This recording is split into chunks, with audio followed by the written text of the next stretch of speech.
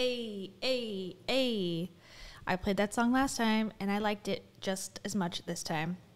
The Chill Vibes are in the studio tonight. Welcome. This is WBEZ Chicago. I'm Ira Glass.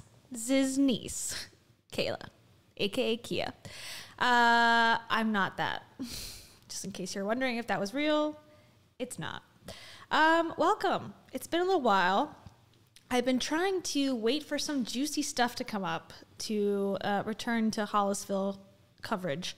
And, this isn't super juicy, but it's sort of, it rises to the occasion of semi-juicy tea, gossip, and or information that may be interesting to people who closely follow the Hollisville saga that is Dave Hollis, Rachel Hollis, Kez Dark, which I will now be saying correctly from now on. I don't know his last name pronunciation, but Kez, not says, and Heidi Powell.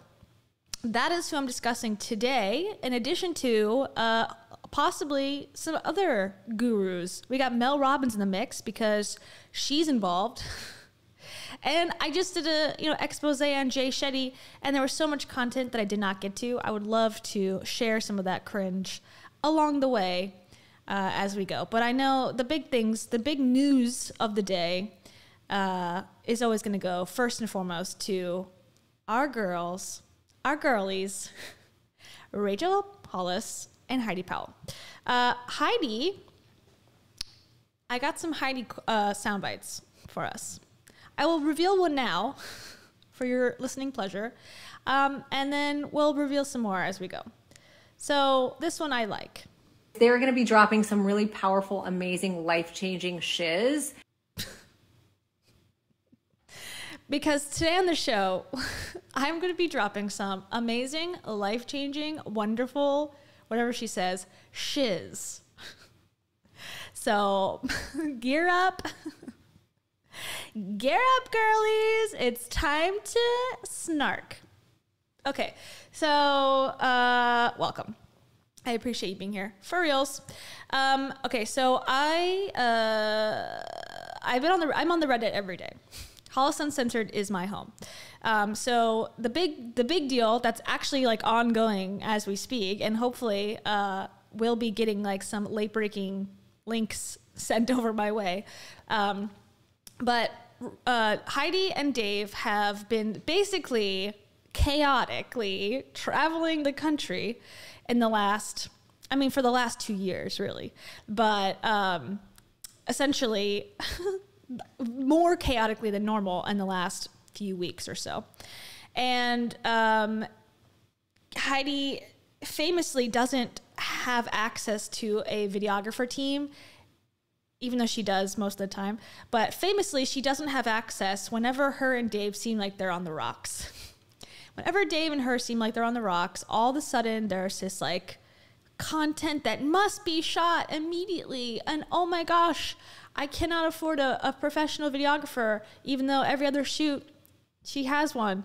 But for this time, she must go to Texas. She must fly to Austin, Texas to be in Dave's compound in Dripping Springs to film such content. So we've been getting a lot of Dave and Heidi couples content the last few days. And previous to that, we got, 2 or 3 days of Dave being dad of the year. That was really, I think, his PR move, probably directions from his PR person, if he does have one, or he read a book about how to get yourself unstuck, untethered from the harbor from a PR professional. And they said, if you're selling a children's book and you're the main character of the children's book, you probably should try to portray yourself as father of the year.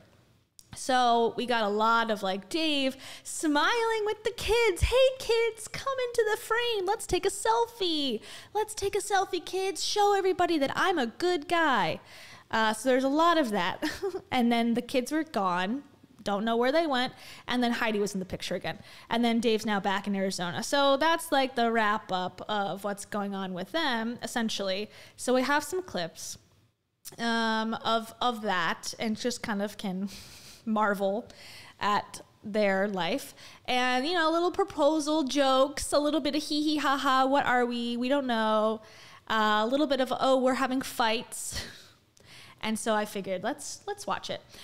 So let's start off. You guys. Let's start off. Okay, here's Heidi Powell. If you don't know who Heidi Powell is a fitness influencer. She was the star, or the co-star, really, of Extreme Makeover Weight Loss Edition. So she was tasked, I'm going to put myself in Heidi's shoes. She was tasked with helping people lose weight by screaming at them. If you're young, you may not remember, but there was a period between like 2004 and 2012, 13, where there was a large genre of entertainment on TV where trainers of various knowledge would go on TV and take people who were overweight and yell at them into submission until they threw up and lost weight within a 6-week period of a TV show. And then, they'd be like, oh, my life has changed. It's amazing. And then, inevitably, months later, years later, all the weight has been gained back because it is literally impossible to keep up that lifestyle of working out 17 hours a day and eating nothing. It's quite the memorial if you go back. And I'm not going to say I did not watch them. I watched Biggest Loser. I thought Jillian Michaels was so awesome back in that time frame. And that shows you where I was psychologically. So that's kind of the show that she was on. Anyways, hello everybody. Hello. I see some familiar faces in the audience out there.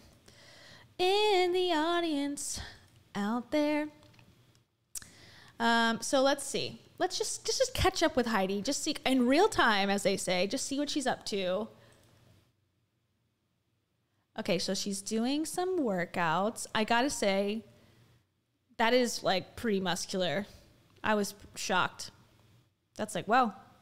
And Heidi likes to work out in slides now, sandals. That's her new look. Okay, more of her son. She's also Mother of the Year. FaceTiming with the kids. We can skip. Okay, here's Dave sleeping on her shoulder. He's going back right before school starts. He's making sure he's at home with Heidi's children. Okay. Do you see these eyes? Look at these eyes and tell me that you're tired. Tell me that our flight was supposed to take off at 8:55 p.m. Didn't take off till, I said 1:20, but that was kind. Maybe it was like 1:30. 1:30. Luckily, we gained time in travel. Was it lucky? So then we got home. We ended up going to bed about 2:45 or 3 a.m. These bags will attest. Up at 5.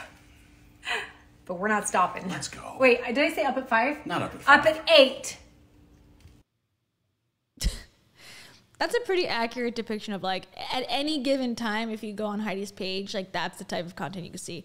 Usually not a back lat workout, I will say. Usually we're working out glutes on Heidi Powell's page. So I have to give it to her. She was mixing up the workout routine today. I'll give her props for that. Why is Dave there? Don't know. He likes to be around female empowerment gurus, which apparently Heidi now is one. Okay, so here's a funny one. Oh. So Heidi doesn't know that you can edit videos, so she's like, "Oh, I'm blocking my here's my body."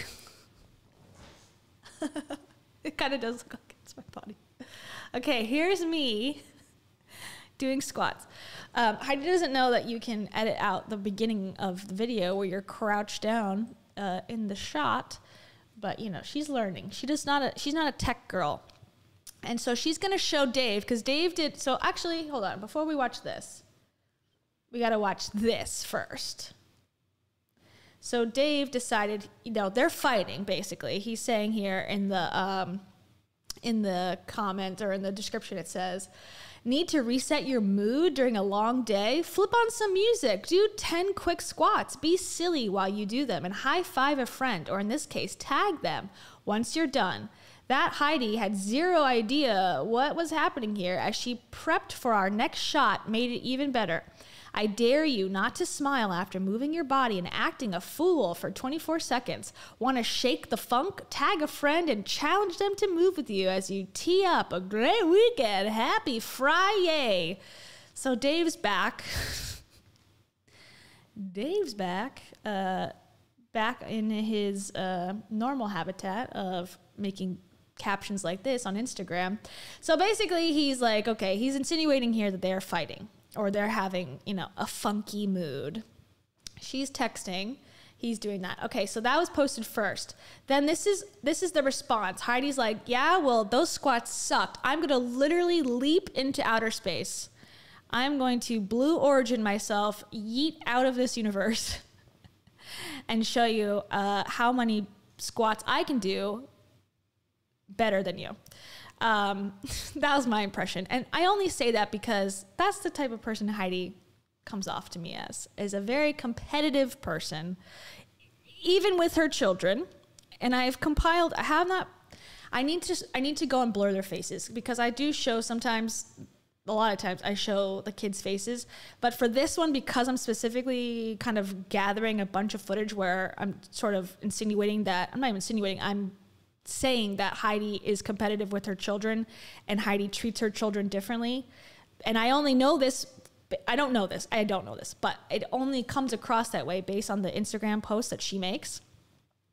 And I've developed a theory of how she thinks of all her children. So I need to go back and blur them because I think that's sort of crossing the line for me ethically.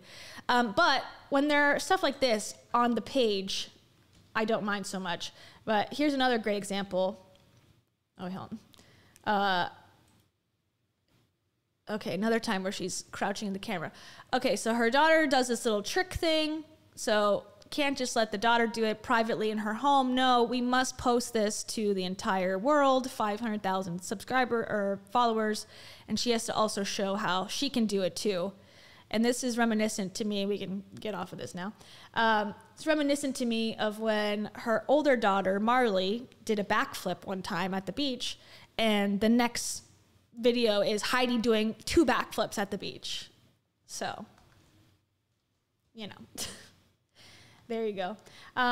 This is also something I find funny. If anyone's giving me life advice from the floor of their bedroom, I ain't taking it. That's just like a pretty good rule of thumb. If you're delivering advice and you don't own a chair, I don't know. I just feel like there's probably someone better that has better advice. Okay. So that's Heidi. Cool. Okay, so here's Dave. Now, Dave has not been on Instagram stories because he's been busy going live in the community, inside of the community, where he lives. I don't have any inside of clips. Dang. Well, we'll just have to imagine. Okay. So, like I said, Dave was Dad of the Year. He was home for like a minute. And he decided to... For the uncertain times ahead. Okay, here we go. I'm just going to play it. So Dave does this thing with his children. So Noah is probably the #1 target because he's got the book with her coming out called Tea Time with Noah. It's been pushed back for like over a year, I think. And it's supposed to come out in November. So Dave is back and ready and starting to do these advertisements, like these organic posts with his children, where he's promoting that he's a good dad, in my opinion. So then he was home. He's been in Arizona. He's been traveling with Heidi quite a bit, in my opinion, in the last month or so. He's been in Hawaii with her and her kids. He's been in Arizona with her kids and her. Doesn't really show his kids much. But it's not that he doesn't show his kids because he's spending so much time with his kids. In my opinion, it looks like he's not there to spend time with them. So he's in other places. And the only reason I know he's in other places is because Heidi's always posting him and saying like, he's here, look at us, we're going to the movies, we're going here and there, blah, blah, blah. So he decides, okay, he's home for like a short period of time and he's going to put his kids right on the internet. You know, first things first, get the kids on the internet. Yeah. And so instead of, you know, showing, maybe I'm against it all, but let's say he was going to show just like them running. Oh, me and my son going for a run. How sweet. No, no, no. That's too little. That's too little of a commitment. We must turn our son into a child influencer. Self-help. Times ahead. While they run. It's going to be a little hard, but you're going to get through. And it's going to be great. You're going to like, battle through it. But what doesn't kill you makes you stronger. So, We need a little cleaning the house motivation. You got anything? well, clean your house, because the house ain't going to clean itself. Ooh, those are wise words. Best part of camp? The dances. I mean, there's dances, and I made a lot of friends. Did you dance with anyone in particular, or just all your friends? All my friends. As it should be. Let's go. I don't know why Dave does this to Ford specifically. He's like, so I've talked about this before, but really in both Heidi and Dave's situation, the older the kids get, the less manipulatable they get. It seems the older they get, the less they want to be on camera, the less they want to be part of the content, because both of Dave and Rachel's older sons, they're not really involved anymore. They'll appear here and there in the background of something, or they'll be in a picture, or they're like, you know, hey, okay. Like they're not doing shows with dad. They're not in vlogs too much with mom, which makes sense because they're teenagers. But the younger ones, Ford is 10 or 11 now, and Noah is 5. They don't have as much choice. So Dave does this thing with Ford where he's always insinuating that he's got a girlfriend.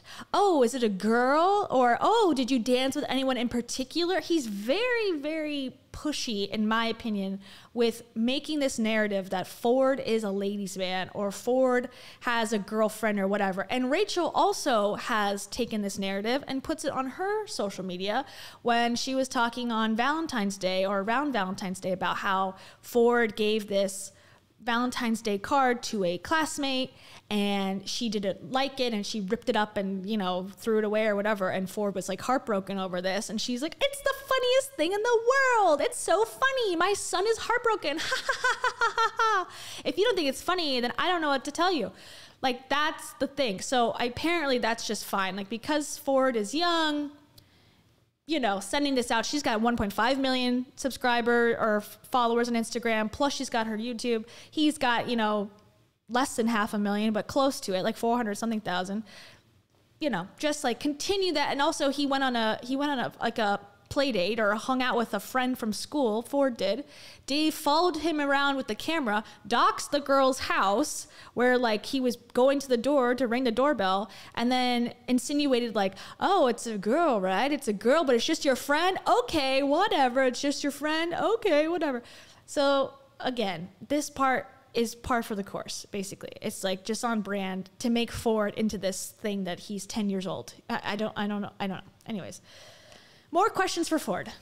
Birthday, buddy. It was pretty good. Yeah? We got a giant water slide and all my friends. Yeah, and your actual birthday was at camp, wasn't it?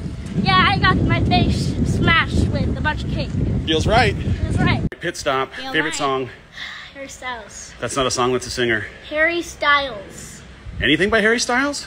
Harry Styles. All right, we have our answer. Aggressive. Advice for her son going into kindergarten.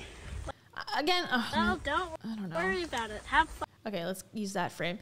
One of the arguments that Rachel made when she posted a half nude photo, I mean, that's what it is, a half nude photo of her daughter online recently, and then stuck behind it and said, it's everyone's dirty mind that's the problem. The picture itself was not the problem. You know, and she said, what if a boy of her age had no top on? Like, that would be fine. I just find it inappropriate to put your children at all without clothes on, and really with clothes on the internet. Because again, they cannot give their consent.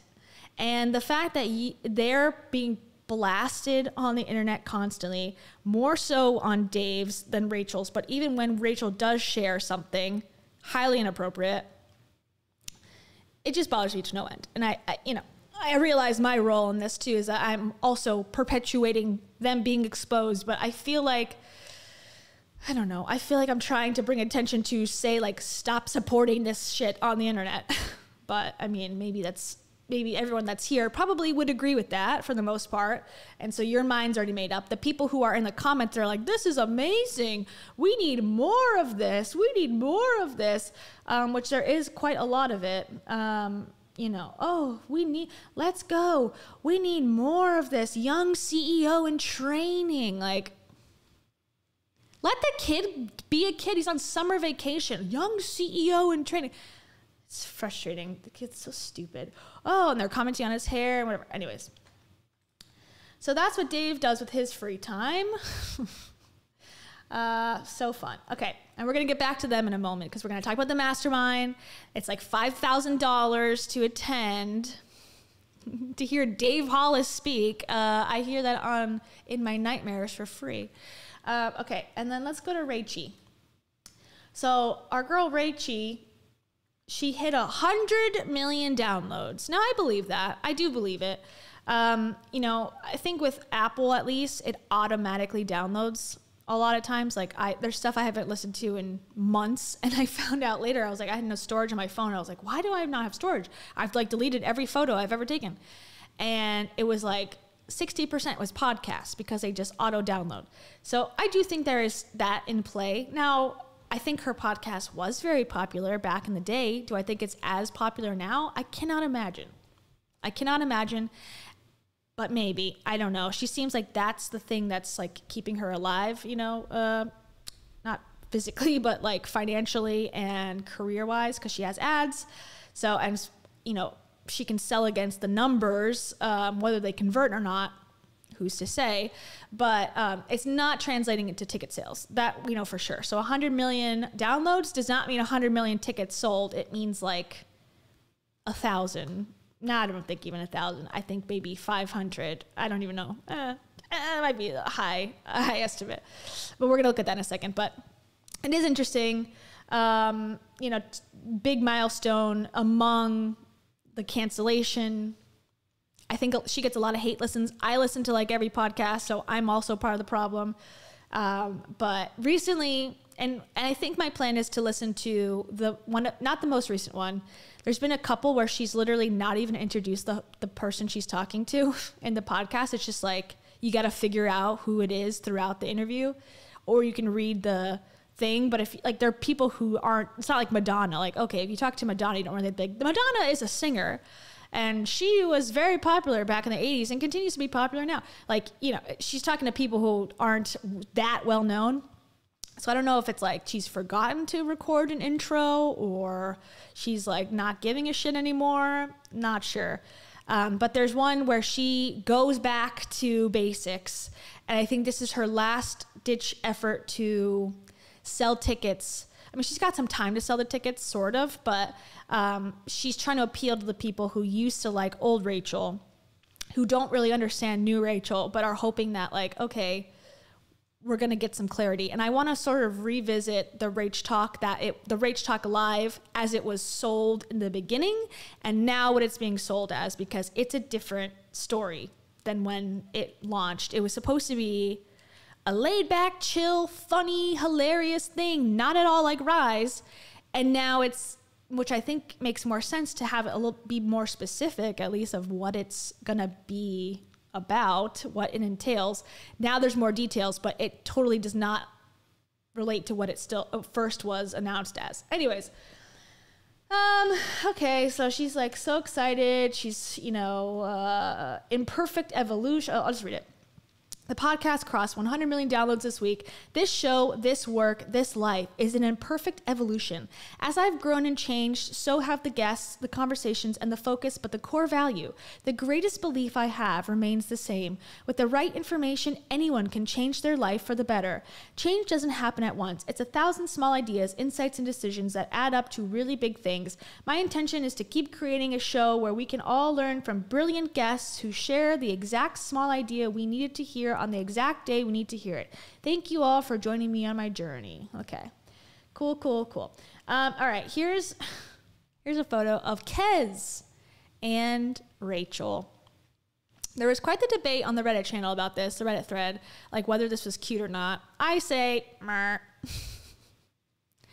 not cute. I don't know. I'm a hater, obviously. Boo thing. My boyfriend. It just seems like so, like, I get it. I get it. Like, you're showing, like, how in love you are. Like, we're hugging. We're just emphatically in love with each other. Like, I've never felt this well. I'm so free. Dave is such an asshole. Like, that's what this photo is saying to me. Like, I'm just so happy now that I got that weight off of me. And I'm sure she does have weight off of her, like, from Dave being a jerk. But this, I mean, also she's like, I'm never going to make the mistake again to share my relationships online. That was such a mistake. I hate Instagram. Social media is the worst. It's so toxic. I hate it. I wish I didn't have to do it. I hate social media. I've never liked it. Everyone's mean to me. Everyone hurts me. I just can't stand another second of it. And then post a photo like this. It's like, we get what you're trying to prove. And it's also like, she's like slowly dripping out the relationship. Like, she talked about him incessantly in the beginning, but it was very vague. Who was it? Who was it? Who was it? Boo thing, boo thing. Now it's like, my boyfriend's in the entertainment. So she's like, but that's what she did with Dave. If you were a fan, and I wasn't, but I sort of followed the trend. In the beginning, Rachel didn't talk much about Dave. Dave was there in the background. He was the executive. She would talk about him a little bit here and there, like, oh, my husband works for Disney. Okay, whatever, who cares? And then slowly, over time, all of a sudden he's in the content. All of a sudden he's doing, interviews. All of a sudden, like, now he's at Rise. All of a sudden he's doing speeches. I feel like that's what she's hoping here happens, personally. That's what I think. I think she's hoping that this guy gets more comfortable with it. She had him in like a vlog, from the neck down. She's basically, her big thing is like talking about him in story form, like telling stories with him in it. She mentions him literally probably in every podcast. So the fact that her saying that she's never going to share a relationship, no, that went out the window. And she's like, I kissed a boy again. I kissed a man for the first time. And then it's just gotten more and more, sharing basically since then. So, he's the first time he showed up in a photo was cryptically in a picture, or which one? Let's see. And if I scroll down too far, you're going to start seeing Dave again. So I don't want to scroll down too far. Okay, because she doesn't post as much as she used to. She's posts every day. Okay, wait, there was another one. Here it is. So July of last year. So a year ago, he showed up for the first time. So it's, like I said, the slow drip of making him an Instagram boyfriend. Then again from the back, just like, oh, nothing to see here, nothing to see here. Then he's on the second page here. Full face, but no tagging. Then again, first page, but on the side, so the cropped version, he's not in it. I don't know. I feel like a lot of thought goes into her, planning, social media planning. She acts like it has nothing. And then this one, she tagged him, finally, confirming who it was. And then here we go. So it's been 2 years. Anyways, so Kez and her are still together. I had speculated that they might have broken up or had some fight. She has talked about them having disagreements, that she was frustrated with him in the podcast she did with the energy healer, Kimberly. She said, I was very frustrated with my partner last night and I had an earache because I wasn't being heard. So, okay. So let's take a look. Oh, wait. And then, okay. So Kez. Now, if you're familiar with Kez's story, he is Shawn Mendes's tour manager. Shawn Mendes has canceled his tour because of mental health concerns or wanting to work on his mental health. So that's awesome. That's really cool of him to cancel it for that reason and being honest about that. But I guess Kez now has free time. Because he was like, I'm on the road again 6 weeks ago, and then it got canceled along the way. And this is in June. And he's limited the comments on like all of his posts, which is interesting. Probably because of Shawn Mendes stuff, because people are upset maybe that he's not performing, but those are his posts. And then now he's like, go touch grass. And it says, being outside calms me, even for a few moments. Noticing the light play off whatever surrounds me. The meeting of green and blue and gold. Maybe try it today. It's nice. I guess he's a poet, according to Rachel, because he sends her poems about her hair. Yeah, so here's some grass. Go touch it, says Kez. Cool. All right, let's look up Rach Talk. Let's look up Rach Talk. And if you go on RachelHollis.com, MissRachelHollis.com, my favorite website to visit, this is what it looks like. So this is the homepage. So nothing else has been updated in a long ass time. Like, this is old stuff. Like, 5 Ways to Style a Graphic Tee has been there for, like, years. Years, yes. Yes, consciously, Keela. Am I the only hippie? She is. Okay, so, but they have updated this at least. You can still get your ticket to Rach Talk. Here's what the website looks like. Looks very familiar. It's something that I have behind me. Okay, so all of the dates are still there, it looks like. Now, the one I'm going to pick today is Charleston, South Carolina, because I think from the ones that I can see the layout of, because some of them at the bottom, you can't, like I believe Wichita, like it's a different, like it's sort of like this. Like the website's a little different, so you can't like see what is available, which probably is a good thing for her because the other ones aren't very good. But she's been to Charleston before. She's had a rise, I guess, in Charleston before. So she's like, we're going back to Charleston. So you would think that some people that saw her probably liked her, you know, would do that again. But it looks like that's like her worst performing, from what I can see. And this is October 2nd at 7. Yeah. All the blue, once again, is available. Yeah. So, you know, ain't looking good in Charleston. And I think maybe this one, I don't know. I mean, I can't count, but like 1, 2, 3, 4, 8, 10. Okay, so like let's say that's a section of 10 here, 20, 30, 40, 50, 60, 70, 80, 90, 100. Let's say 150. You know, they could all move up and be there. It's just going to be more intimate, smaller than this, you know, really theater is worth. And I guess like go big or go home. She went big, but everyone's staying home. Sort of the vibe that I'm getting. Let's look at Birmingham. This is the most recent one coming up September 30th. So the balcony's still open. Now, it looks like one of the venues, and I'll show it in a second, the balcony closed. It looks like they closed the balcony. Unless they sold out the seats, which I don't think happened because that makes no sense. But you know, she's got a section here that's sold, you know, not super great. Like, I feel like she could have a full on conversation with all these people, perhaps. I don't know if that's going to happen, but, yeah, we'll see. What's the one with I think it was Indianapolis, I believe. Okay. Yeah. Yeah, see, it's all shut down.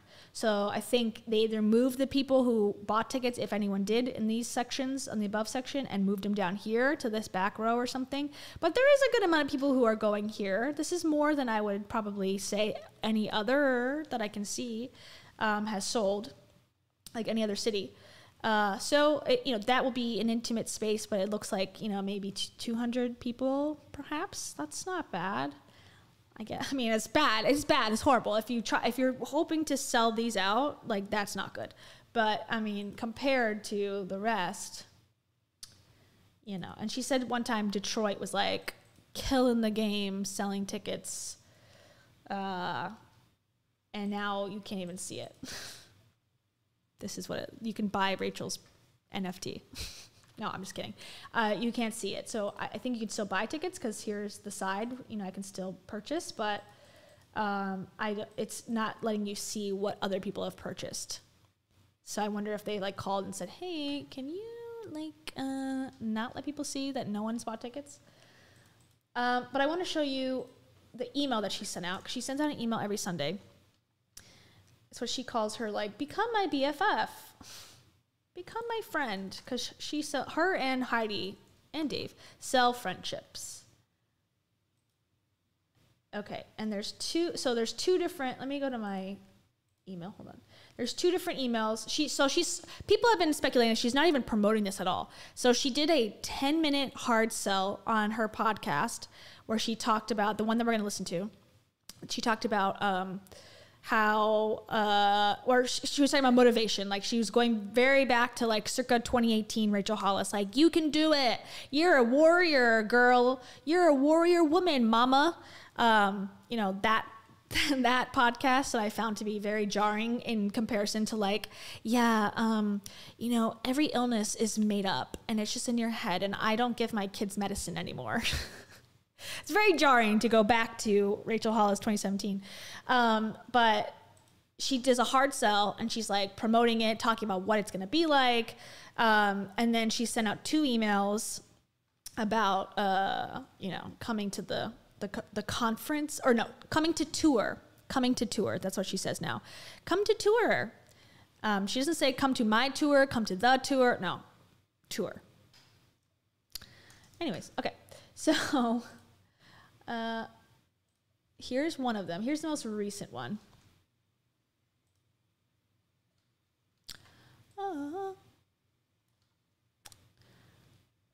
Okay. Let's zoom in.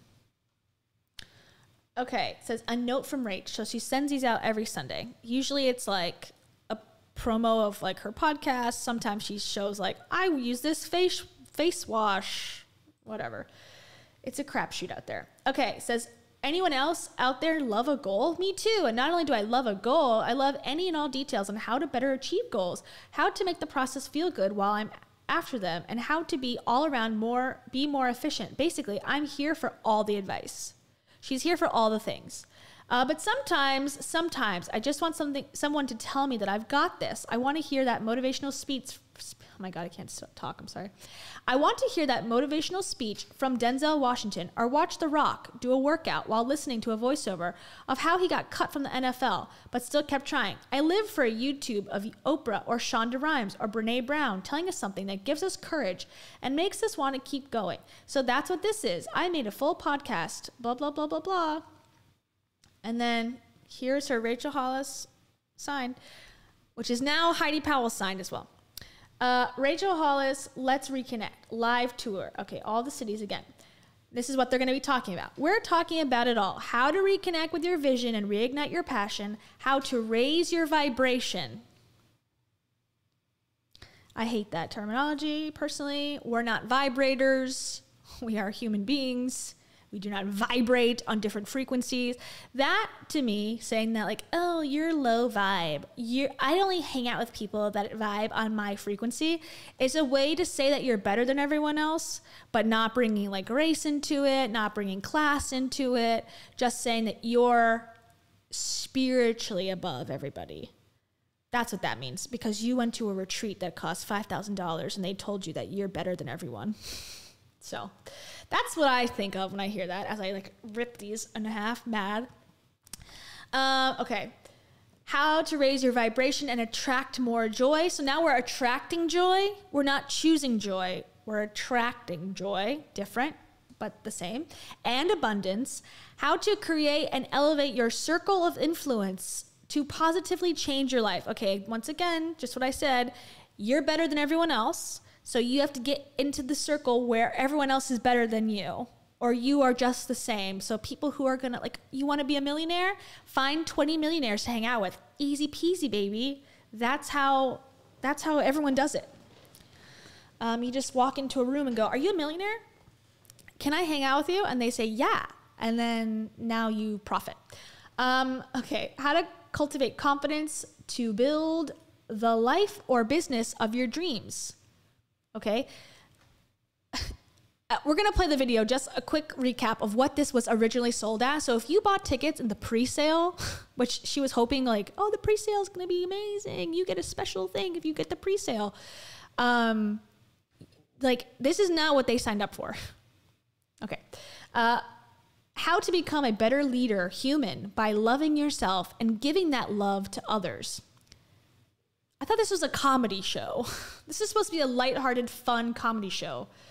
But apparently not. Okay, let me read the other one just to get you even more details. And then she really sold this weirdly, I thought, because the tickets had already been on sale for like weeks. And it's like, a note from Rach, big news! Next month, the team and I are packing our bags and hitting the road. And the subject was, my most exciting new project in years. And this is, yeah, July 31st. So the tickets had already been on sale since June 12th. So I was like, oh, she's got a new project? No, this is an old project that they haven't sold tickets for. Next month, the team and I are packing our bags and hitting the road. We're bringing the motivation, inspiration, connection, and community that we've built up over the last 5 years producing personal development conferences to 11 different cities. So now it is a personal development conference. So let me answer the questions we keep hearing about this exciting project of ours. Are you going to add more cities? Are you going to come to fill in the blank so I can see you in my town? Why are you doing a tour instead of a conference? I'll answer the last one first because it's way more exciting. Our team has produced the Rise Conference since 2017, and in that time, over 100,000 people have attended, first in person and later during the pandemic, virtually. And I'm so freaking proud of that work. After the event, we hear the most incredible story. Okay, blah, blah, blah. I don't really care. But the numbers of our community, okay. But for the members of our community who haven't been able to join us, I've heard one bit of feedback again and again. The price of attending a conference for 3 days, the time off work, the airfare, childcare, travel, hotel room, and the event ticket mean that lots of people who want to come simply can't. So if you can't come to us, well, we're bringing the event to you was my solution. With a tour, why don't you just do it virtually? Like, I guess like the experience of in-person is different, but she did a virtual conference before and it did very well monetarily, financially. So I'm not buying it. Like, she's like, I'm trying to help the poor. It's like, okay, Rachel. Whatever. Okay. With a tour, we're able to come. Okay, this is what I think. Her boo thing, her boyfriend, Kez Dark, is a tour manager. So she wants to do what he does because she also has a competition issue. She has a competitive thing where Dave ran a marathon, so she's going to run a marathon. She's talked about it in her book. She's talked about it in podcasts that when she was pregnant with one of her kids, Dave decided, like, I'm going to take up running and get a coach and do a half marathon. And she was beyond pissed and was mad at him and said, how dare you do this while I'm pregnant and I can't do this too? So as soon as she gave birth, the next day, she called the guy and was like, hey, I want to do a half marathon too. Okay, so that's the type of person Rachel portrays herself as. So it makes sense that now her boo thing is a tour manager, goes on tour. She now wants to go on tour. I don't know if this is like a trait that's only in Hollisville. I don't think so. But it's like a competitive nature within your relationships. You must be winning against, you have to have the best couple because Rachel's big onto, we had an exceptional marriage. We didn't just have an average marriage. We had an exceptional marriage. Okay. So that's one part. And then not only are you competing with other people, other couples that you have a better relationship than them, you also compete within the couple to who's the better person and who's more driven, who's more, better at running, whatever.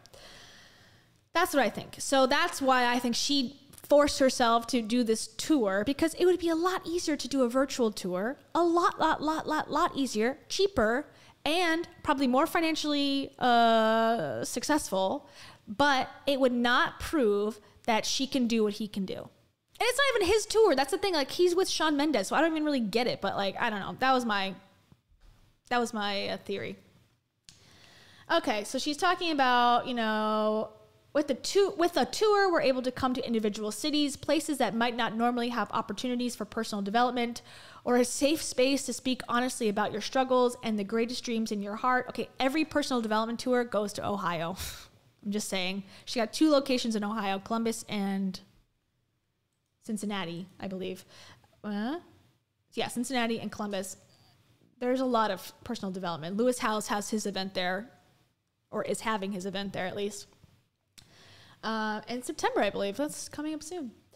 Okay, my events have always attracted every kind of person. They're a mix of ages, backgrounds, beliefs, and goals, but we all have one major thing in common. We want life to get better.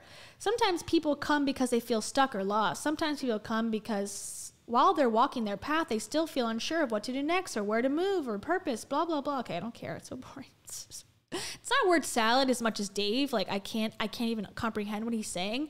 I'm just bored. Like, I already know the grift. Purpose, belonging, community, you, ticket, buy, now, 997, for you, I love you. That's all it's saying. I don't need all the, prepositions in between, really.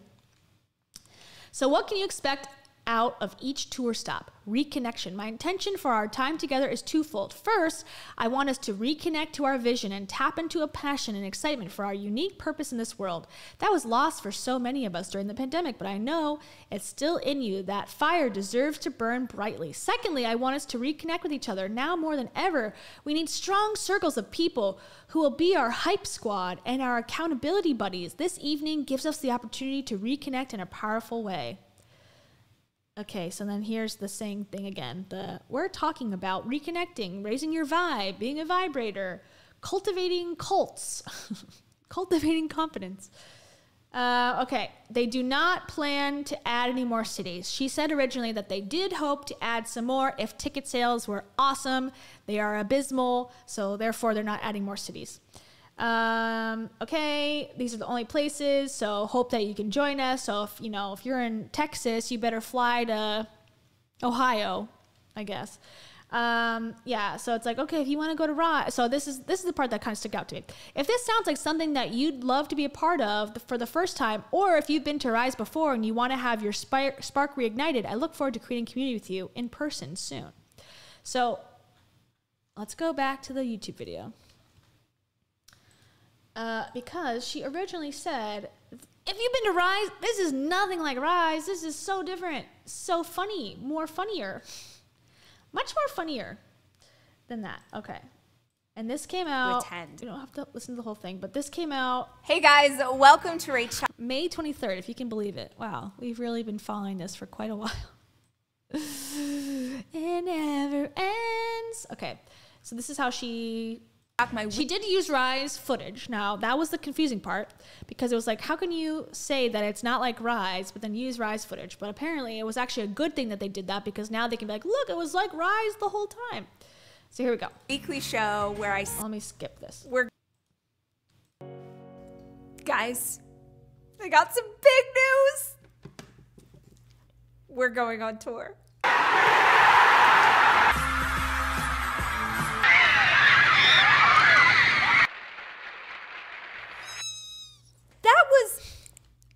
I don't want to yell. I don't want to alarm Jeff. We're going on tour, Jeffrey! Jeff, we're going on tour. Okay, gotta skip over this. I don't care about Jeff. I mean, I do care about Jeffrey. I do care about Jeffrey. They don't care about Jeffrey. And I've already talked about Jeffrey at length. So I'm skipping Jeffrey, not the dog who lives in my heart. I'll adopt him if you don't want him anymore, Rachel and Dave. But for these purposes, we're going to skip over the Jeffrey section. You want a treat? God, rude. Tour. And get your hearts ready, because this is so, let me explain what is coming and what is happening, and get your hearts ready, because this is so amazing.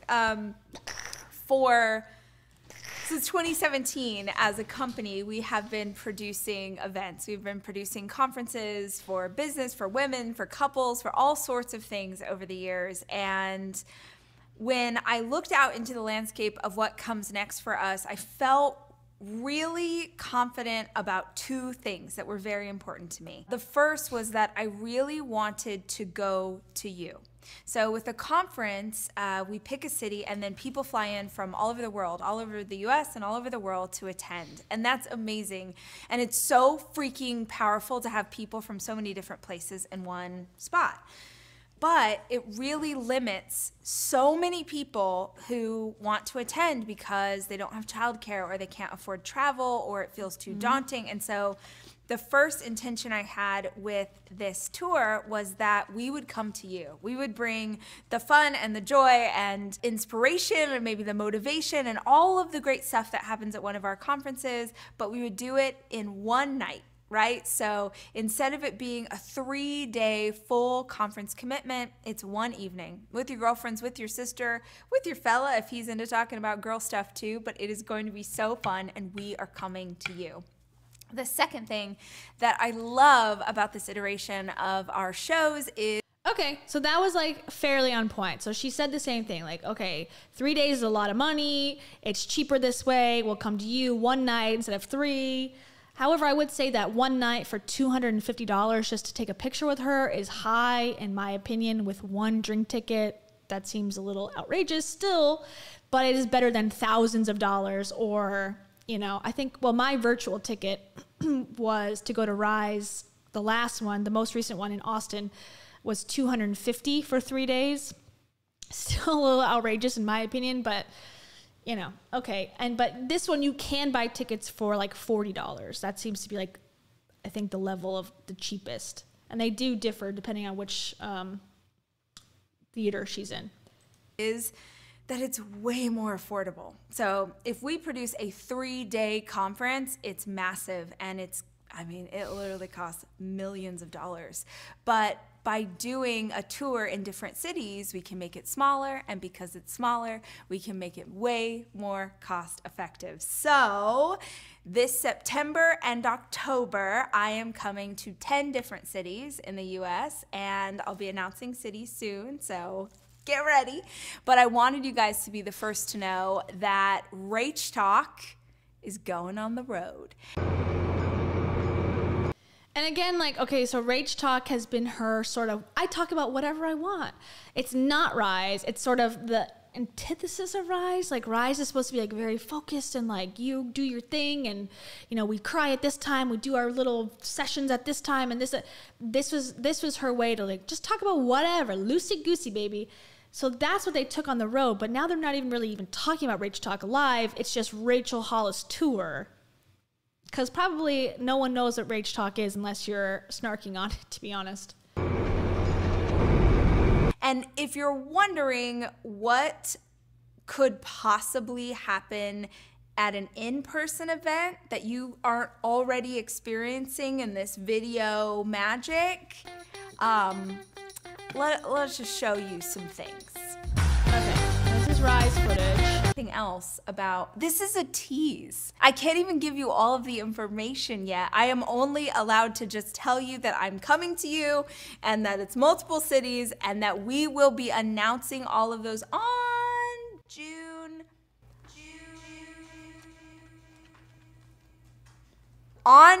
13th. We are announcing all the juicy details, everything that you need. Tickets on Smaller venues. So when we do a conference, that arena can hold 8,000. When we do this, that theater can hold 1,500. So because tickets are way less expensive and because there are less seats, I am telling you way in advance so you know. Like if I'm coming to your city, if I'm rolling into Omaha, if I'm rolling into Charleston, if I'm rolling into Birmingham, what up, Alabama? Hypothetically, Bama, if I was about to come to you, hypothetically, you would want to be ready in advance. So, the dates you need to know. So 1,500 tickets was like the low, like this is intimate, 1,500. She's going to be lucky if she's got 100 people per city. June 13th. I don't know how it works. I don't know. Never ran an event. I've never had to buy out a venue or rent a venue for the night. I'm assuming she's losing money. All the cities are announced. Let's be clear. Pre-sale is for people who are on my email. Okay. Tickets on my email list. I want to hear what she talks about. But if you're on that list, you get. I'm gonna try it one more time. Unless what's the write a little letter. Hey girl, we're not this. I'll be there too. Tour there. Who's gonna be there? Oh. It's very live. Talking about her clothes. We're going on tour. Okay. Oh, do you have any questions about Tour Jack? Anything I can answer for you that you're wondering? What can we expect? Will Jack be there? Yeah, he will. How long is the event? Great question. I think 2 hours. I think, because there's an intermission. Oh, I didn't even say this. Possibly the most important detail. There's drinks. I mean, Also, now that it's like a mini rise in your own city, should we be drinking? Should we be blacked out while we plan our dreams and vibrate higher than ever before and cultivate our humanness? And what other else did we do? Are we supposed to be doing? Should you be drinking during that? Maybe that's a bad idea. no, I'm not giving them to you. There's a lobby, and because it's a theater, then in the lobby they have like cocktails. We never had a Rise conference where you could go out to the lobby and get yourself a little Chablis. We're going on tour, and if you're like, oh, like a rock star, Rachel, like a rock star, like my boyfriend's going on tour this summer, and there it is. I brought this up before, but it's like, my boyfriend's going on tour. This has nothing to do with my obsession of going on tour. Not at all. Here we are. They're in like fancy tour buses. Are you guys? Oh, Rachel, Jack. Are you guys going on fancy? No, we're going in SUVs. It's fine, guys. It's super. And you know, the vision is just like, okay, here it is. You grab your the vision. So I see people are like, didn't we watch this already? Yes, it's changed. Rach Talk Live concept has changed. We're watching the original because I just read the new version of like what it's supposed to be, and it's very much like a personal development conference. Now, this is what the original pitch was for this. This is what I want to re-listen to. Sister, you grab your mama, you grab your girlfriends, or like I said, you grab, if you're with a dude and he likes to laugh and he likes joy and also is okay with maybe hearing jokes about my uterus, bring him too. My uterus. Are we going to dance? Yes. Are we going to laugh? Exclusively. Are we going to learn something? Yes, but not in like a hard way. This isn't journaling. It's joy. It's friendship. It's connection. It's love. It's thinking. It's beauty. It's this. It's butterflies. It's rainbows. It's coming to you. Did I mention that it's coming to you? How I envision it, Jack, is that it's like one part, the sort of free flowing, what's happening, talking to the audience, talking to people live in the moment. And then other parts are keynotes that I've previously written. Do I have like a monologue? Maybe I actually don't know. Like I haven't like finalized what I'm pulling on stage, but it will be slightly different in every city. But I don't know that I think you need to follow me, but you should. Okay. So then she's like, if people are so obsessed with me, they want to follow me from city to city, like do it. And wear a t-shirt with my name on it. Okay, so basically, yeah, she's really, leaned in, as Sheryl Sandberg would say. She's leaned into the personal development aspect because people don't want to go see Rachel anymore. They don't want to be friends with Rachel anymore. I think we've seen that with Heidi and her mastermind, which we will talk about right now. They're selling friendships, or Heidi is selling a friendship. Get close to me for $5,000. Get a hug from me in the home where I used to spend time with my ex-husband for $5,000. And also hear Mel Robbins count down from 5. That's what Heidi's promising. And Rachel's promising, get to see me on a stage for $40. It's a long road to go down. Anyways, okay, so the reason why probably most of you are here is to talk about the new Heidi Mastermind. So we're going to go to Reddit for this because a lot of this material is sort of like brand new. Brand new, baby, and it's not available everywhere. So here, and all of this has been posted on Reddit. I have not been able to verify the accuracy of said information. Now, I'll just say that. For legal purposes, this could all be someone creating this and posting this on Reddit for the sheer fun of it. It could be all fake. Do I believe that? No, I do not. I do believe that this is legitimate and that this is accurate because it tracks and why, I don't know. I think it's real. But, it can always be a hacker, a hater, a troll making all of this up. But we just had literally 2 masterminds within the year from Heidi. We had the Show Up Summit, SUS, which was back when, not that long ago. That was April. Then she had another mastermind at her ex-husband and hers home, if you remember that, in Chandler, Arizona, where she had maybe 40 people come, all women, so it seemed, come to her old house that they rented and have tacos and listen to Dave and her talk about their souls and had s'mores. And they did not sleep there, apparently. Some people were assuming that they slept at the house. No, they just had the mastermind there, and then everyone had to have a hotel or have a house to stay in. And that was 16 hours. Anyway, so that's not enough for you. If that was not enough, there's more. You can do another mastermind. Now, I don't know what the date of this one is, but it's coming soon, I would assume, probably at the end of this next round, which starts, so it's 60-day challenge. It starts in September, so 60 days out from then, this will be there. And this is, in addition, this price, I believe, from my understanding, which I understand not much in life, is in addition to, or you buy this like the extra, there's like, okay, so let me start. There's like a price for to do the challenge, to get the workouts that Heidi does, to get yourself into the Facebook group where all the magic happens, where all the healing happens, where all Dave's coaching happens privately in this Facebook group, right? You pay $200 and something, well, at least in the past, you can join that and become a member. But then there's this secondary thing where now you can, if you want to really dig deep, you want to go in person and meet them and be a part of the cult, community, then you can pay $4,997 doll hairs. Oh yeah, how could I forget? JB, thank you so much. They also did yoga or breath work or a combination in the garage in said Arizona Airbnb that she used to live with her husband in and children, and brought up like 15 times that he used to live there with her. Weird. I don't know if there was air conditioning. I hope to God there was. There was actually also a car in there. So cramped space to say the least. Very weird.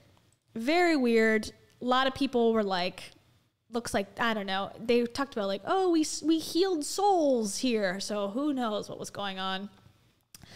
I don't know.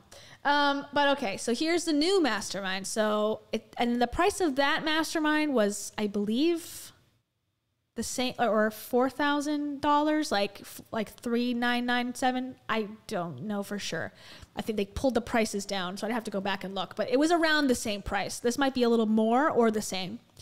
So okay, this is a Heidi Powell's mastermind. Now it's not Dave and Heidi's; it's just Heidi's. So I don't know why Dave is like acting like he's also the leader of this, because he's not even in the second frame. Drew Manning is closer to Heidi than Dave is in this photo, but okay. Join today for $4,000, so $5,000. Let's just like, there's $3 less than $5,000. Let's be honest. You get a weekly 1-hour masterclass Zoom call with Heidi. Do you think it'll be on time? Probably not. Includes a lineup of special guest speakers and experts every other week. So 60 days. How many weeks is that? I don't know. That's like 2 months. So every other, so if you get 4 of them, it'd be 8 weeks, right? So every other week would be 4. Okay, so you get 4 guests and then her the other times. Okay. You get an invitation to our live in-person 1-day mastermind gathering to get group coaching from Heidi and her team and new mastermind journals. So the Show Up Summit was 2 days, I believe. It was multiple days. Yeah. Well, if you were VIP, it was like 3 days or 2.5 days. And if you were regular, it was 2 days. That's pretty typical for like masterminds. The ones that I've worked on the video production side have been multiple days and around the same price. So the fact that it's 1 day, that's asking a lot for that amount of money. Okay. So Dave Hollis, if you don't know who that is, that's Heidi's best friend. And former husband of Rachel Hollis, who was, who's got tour woes of her own. Drew Manning, he's the guy, he was at SUS. He's from Fit to Fat to Fit, where he was on a show at one point another TV show where he would gain the amount of weight that his client would have to lose. So for example, he'd work with a client who wanted to lose 50 pounds. So on the show, he would gain 50 pounds and then lose it with the person on the show to prove that he can, like, that he was with them in the trenches. Interesting concept. That's all I'll say. Mel Robbins. I'm not a fan of hers. A lot of people on Reddit were like, she's not so bad. I can't believe she's doing this with them. I'm like, I'm not surprised, personally. I think Mel, you know, Mel is not as cringy necessarily. Like she's got a law degree. She was on CNN. She had her own show on NBC ? She had like a network show at one point. She's more like professional, you know, but she speaks at MLM conferences. Hate that. She pushes people out of their comfort zone, but like forces people who are, you know, anxious to get on stage and to say cringe shit like, I believe in myself, just for her own, you know, look, I've changed this woman's life, like stuff like that. Her big claim to fame is that she, you know, count back from 5 and your life will change, and high five yourself in the mirror. It's just like, the content's so simple and silly, and it's like she, you know, acts like she's giving you this revolutionary advice, and it's just, she's playing the game, she's making money. You know, I don't know. Hate the player, don't hate the player, hate the game. I do hate the game, but I'm allowed to also hate the players, and I don't like her. So, and her speaking fee is between $75,000 and $100,000. I only know that because I was working on the Jay Shetty video, and he's got over $100,000 for his speaking fee, and hers is between 75 and 100. So, you know, do the math. And then Amy Purdy, she is someone who has, I think, like, she's in the Paralympics, I believe, or she's got like bionic legs or something like that. She's sort of like someone I would not criticize super heavily, because she does have a story that I find, from what I know about it, which is minimal, but at least just like the little bit I've looked at, it would be inspirational. It is unique. It is something I would be interested to hear someone speak about, because it is a unique perspective and motivational. So the fact that, like, I don't know, she would be involved in this is sort of surprising. Maybe they just hired her. Maybe because there's all these websites where you can go on and like hire motivational speakers. You just pay the fee and you tell them what day and what time, and they have to approve it or not. But maybe, you know, her fee could be $10,000, and they're like, okay, well, if we sell 5, you know, mastermind tickets, that'll pay for Amy and Drew to come, and, you know, whatever. I don't know. Or maybe they're friends. I have no idea. I'm not sure. So yeah, Mel's slithering to the bank. Yeah, Mel's got this video where she's like, I'm gonna show you how I get up at 5 in the morning when I don't want to. And she like falls on the floor. It's like, I just slither around and I get up. It's amazing. It's like, okay, weird. Anyways, and you get a journal. $5,000 is like quite a bit of money. And the people that she's like opening this to like the people that have already done the groups before, so the 60-day challenges before. So they paid. So if you did the first one, you paid $250. You did the second one, you paid $250. So you're $500 in. If you then did sus on top of it, you paid $4,000. So now you're $5,000 in. Then if you went to the second mastermind, you would have to pay $4,000. So now you're $9,000. And now if you need to go to this one and you want to be involved and you want to be in the group and you want to be their friend, you'd be like $13,000 deep into this cult. So, I mean, the thing I always think is like, okay, the first one was life-changing, right? Life-changing. I released a butterfly in the parking lot. My life has changed. Why do you need to go 6 months later to 2 more? You know, like if your life was changed, shouldn't you just be living the changed life? Do you have to, why would I go to more now? But it seems like a lot of the people that were at the first one were at the second one, were at the third one, like the cult is forming. And I say that lightly. I do say it lightly. I don't think, you know, I don't think it's like Jonestown where it's like, oh, this is dangerous. Like, I think it's just when people find this, they believe that Heidi cares about them. They believe that Dave cares about them, and they're paying money to keep feeling like they're being cared about, because if they don't pay, they're not invited anymore, because they're not really friends. The conditions of the friendship is money. It's not a unconditional love that they all share together. That's what they'll tell you. I love you. I love you guys. I love you. I'm going to teach you everything I know because I love you. As soon as I go, hey, I actually need that $4,000 back, that $5,000 back. My tire busted on the way here and now I need a new car. They go, ooh, sorry, babe. You can't come. Am I wrong or am I wrong? I'm not wrong. Okay. $5,000. So anyway, so they're making their announcements for this mastermind. That's the big news of the day. They've been making their announcements, and this is on the heels of Heidi being in Austin to, I guess, like, to record some sort of something that she can't do from Arizona because it's special. I don't know. Who knows? But we have some clips, and it's just like random clips because let me check if the full video was sent to me, because that would be awesome and that would be amazing and I would love to see it, as they say. Love to see it. Let me sign in. Hold on. Okay. I have my paper with all my info on it. And they're trying to like get hype around all of this, but apparently it's been kind of unhinged. Let's see.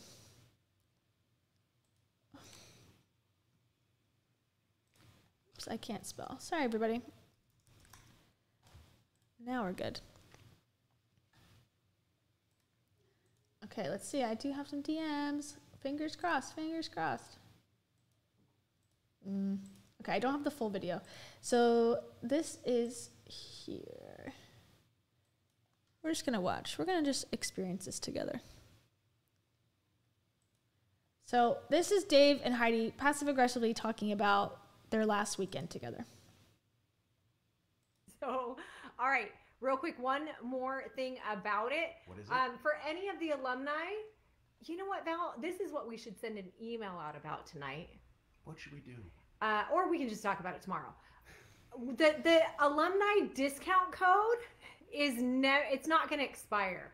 So I think there was a misunderstanding. Ever. Maybe I said it wrong in my last email, but or not discount code. The alumni discount, the money off for Mastermind will extend. So if you've been in Mastermind or VIP before, Amen. Until it's full, Amen. You'll have the discount. Amen. Okay, now let's talk. I would hate Dave. I mean, I don't like him, but like if I was her, like you're trying to deliver this information, you're like, oh my God, okay, wait, what day is it? What am I trying to say? And he's like, amen, amen, forever, never. Like adding nothing. He's giving nothing to the conversation. He's displaying his tattoo. That's about all he's doing in this clip so far. Okay, but she's trying to explain it. She looks a little frantic, hectic. She looks better because there's no filters on this live. Let's continue. Let's talk about what I just shot. Well, do we want to talk I've about been through some what traumatic things. And the last 5 days are one of these things that people are going to ask me about 10 years from now, and I'm going to be like, I remember. I'm still having a little bit of PTSD. It was amazing. It was amazing. Here's the thing. You're so good at what you do. So good. I love being able to help I get very serious. Here's what it is. Very serious. I did not yell at you. Let's like be clear about that. I did not. Here's the thing. No, you didn't. You didn't yell at me. I didn't. I just really when was it bark? Is barking a thing? I just said, wait, no, scroll up, no, up the other way. That's what it was. Don't say scroll for a while. We were having technical difficulties. I had people on Instagram that were like, I don't know if you saw their comments, but they were like, Dave's not a cameraman. You should hire a professional. And then you know what I did? My camera work up against any professional. How dare you? Thank you very much. I should have written back. Dave's not a cameraman. ... Yet. Remember? Put it on the reel. Okay, so that sparked a memory in me from Rachel, because and I can bring it up, let's finish this part, but then I can bring it up because Rachel did a video, right? Okay, the antithesis of Toiletgate, the live stream that she did that caused Toiletgate to happen, where the woman in the comments said, "You're unrelatable." Oh, hold on. I have a new, hold on. Wait, oh. You are privileged AF. You are privileged AF. And she said, she was talking about it, and she said, you know, you're not a podcaster yet. And she made it a point. She goes, see how I said yet? You can do anything. And that was her whole spiel. So is Dave just taking this and giving it to Heidi, or is there literally not an original idea in self-help? I mean, probably both, but it's like just even the lines, like show up is something that Rachel used to say and has merch for. And then this thing, you're not a whatever yet, was a Rachel thing, at least from what I remember. So this is so weird that they're just like both literally in the same house, replace Rachel with Heidi, and now it's the same regurgitated information. Very weird. Thank you, Rach, but not Rach. Thank you very much. Oh, yeah, he had bracelets on like the other day. He had bracelets on because he was FaceTiming Noah. His new book coming out, FaceTime with Noah. He was like, I have bracelets. We both have bracelets. Oh my God, bracelets, bracelets. And now apparently he's got no bracelets. So for that I say, Most people won't get up at 4 a.m. to put on bracelets, to make the bracelets in the morning. They won't do that. Just remember, I am not problematic. okay? That's all we have to say. Thank you, Rach, but not Rach. I appreciate that. And Shilly, holy Shilly, dang, thank you so much. I don't know if that's a mistake number or what, but if you need, thank you. We'll figure it out. Chipping in so you can show up and get that squirrel ass. Oh, sorry. It was a mastermind this time. Thank you so much. Can you add $4,900? And then I'll go. I'm just kidding. Thank you. For that. Bold-faced lie. Bold-faced lie. Am I going to go to Heidi's mastermind? No. No. But There's a first for everything. and one more time. I really like this new one. They're going to be dropping some really powerful, amazing, life-changing shiz. That's such a good one. That's such a good one. So thank you very much, Shilly. I appreciate it. Yeah, I don't know what SEK. Where's that from? Sweden? I am not educated. I do have a college degree, but it's meaningless. Okay, let's finish this part up. LinkedIn. Was at I'm Show saying. Up. You know what we're talking about yet. Because anybody has the ability. I honestly felt like going, you can't tell Dave he's not a cameraman. Like, I also Dave think can be an astronaut if he wants. Sometimes you know? have to have these experiences to know what you don't want to do in life. I gotta stand by that. Dave could be an astronaut. No, babe, he cannot. Dave cannot be an astronaut. Sorry. No.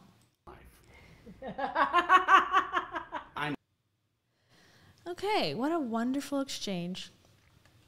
Thank you, everybody. Sweden, that's so cool. Are you from Sweden?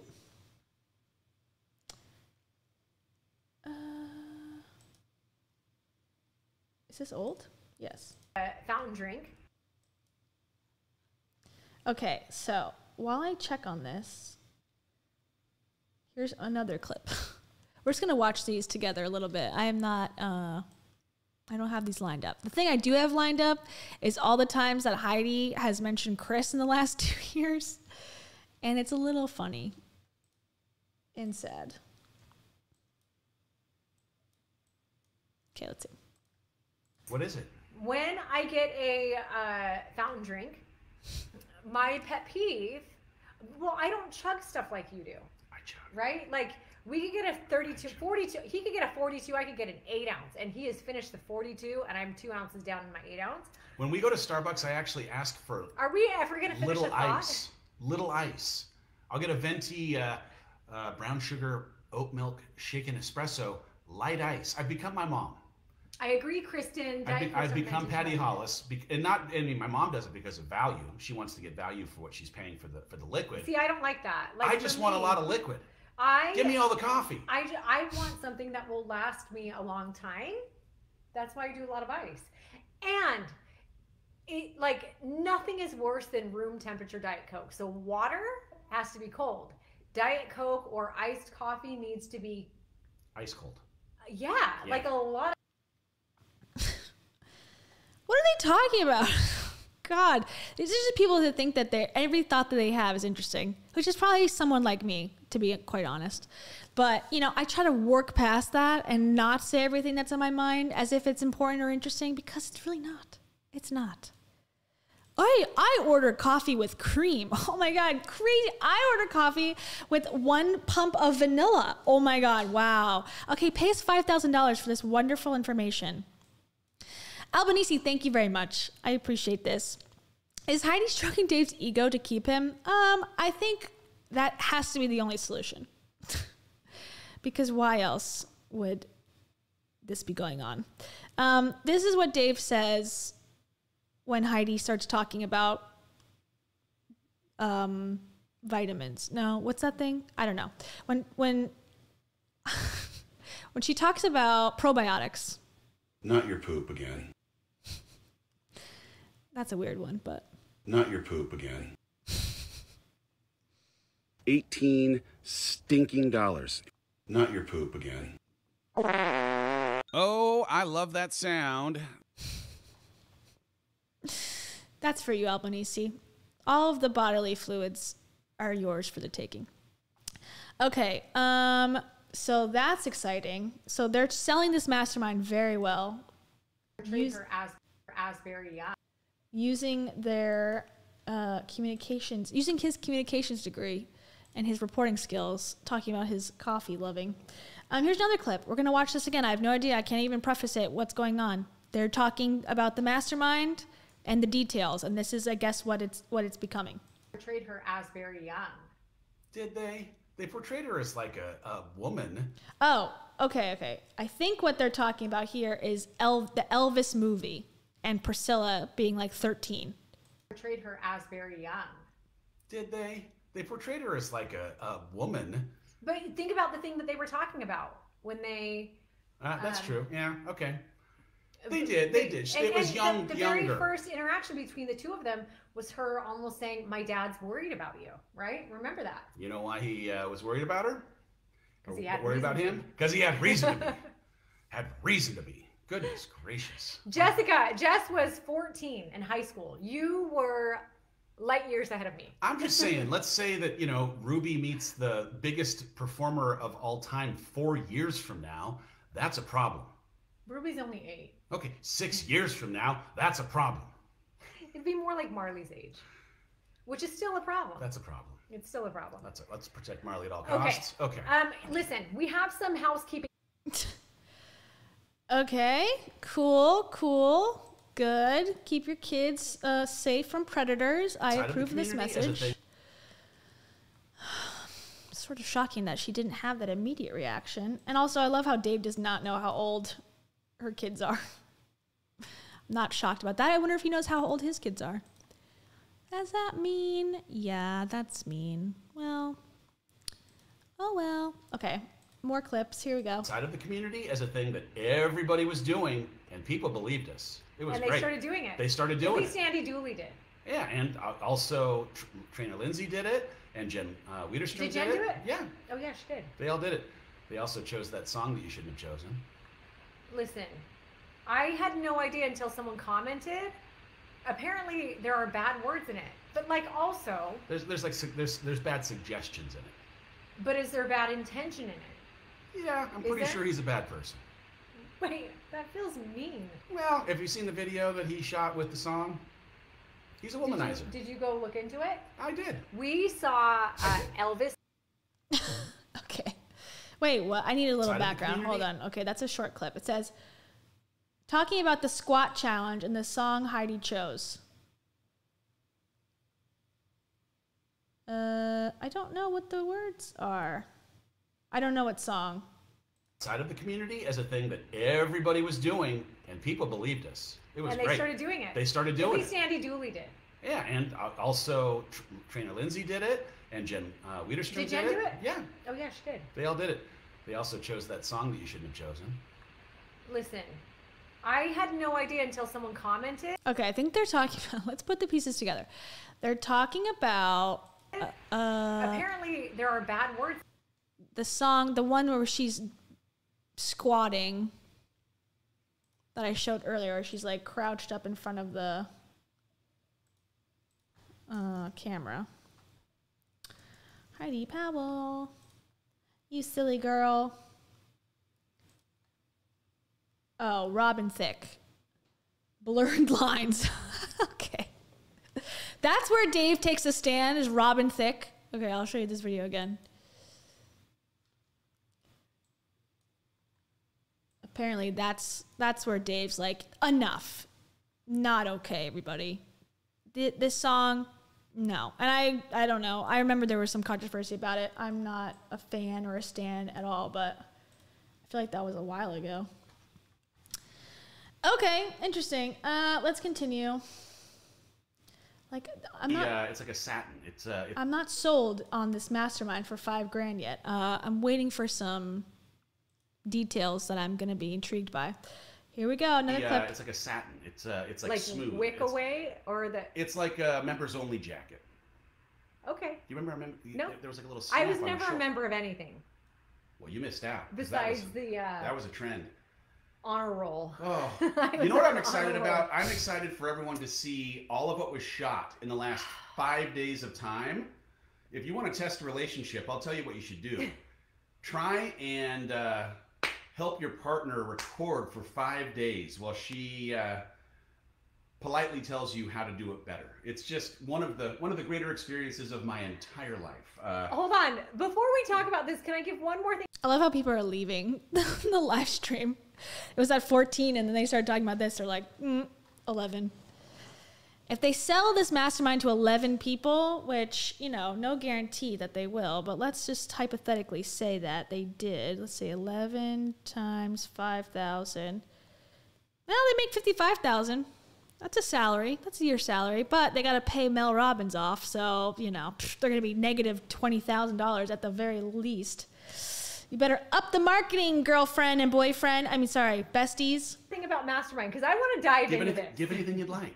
Okay, real quick about Mastermind. About Mastermind.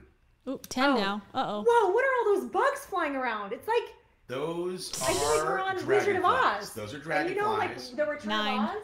I do. I Those are feel like- dragonflies, and I believe it's mating season, and we're watching a National Geographic special out the back. And I think that they're there in part because the pool has turned green. Oh, back to 14.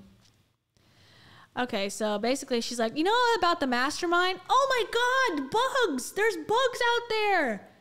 No one can see them but me and Dave. That was a good distraction. I was convinced that was real. Okay, making progress. That's good.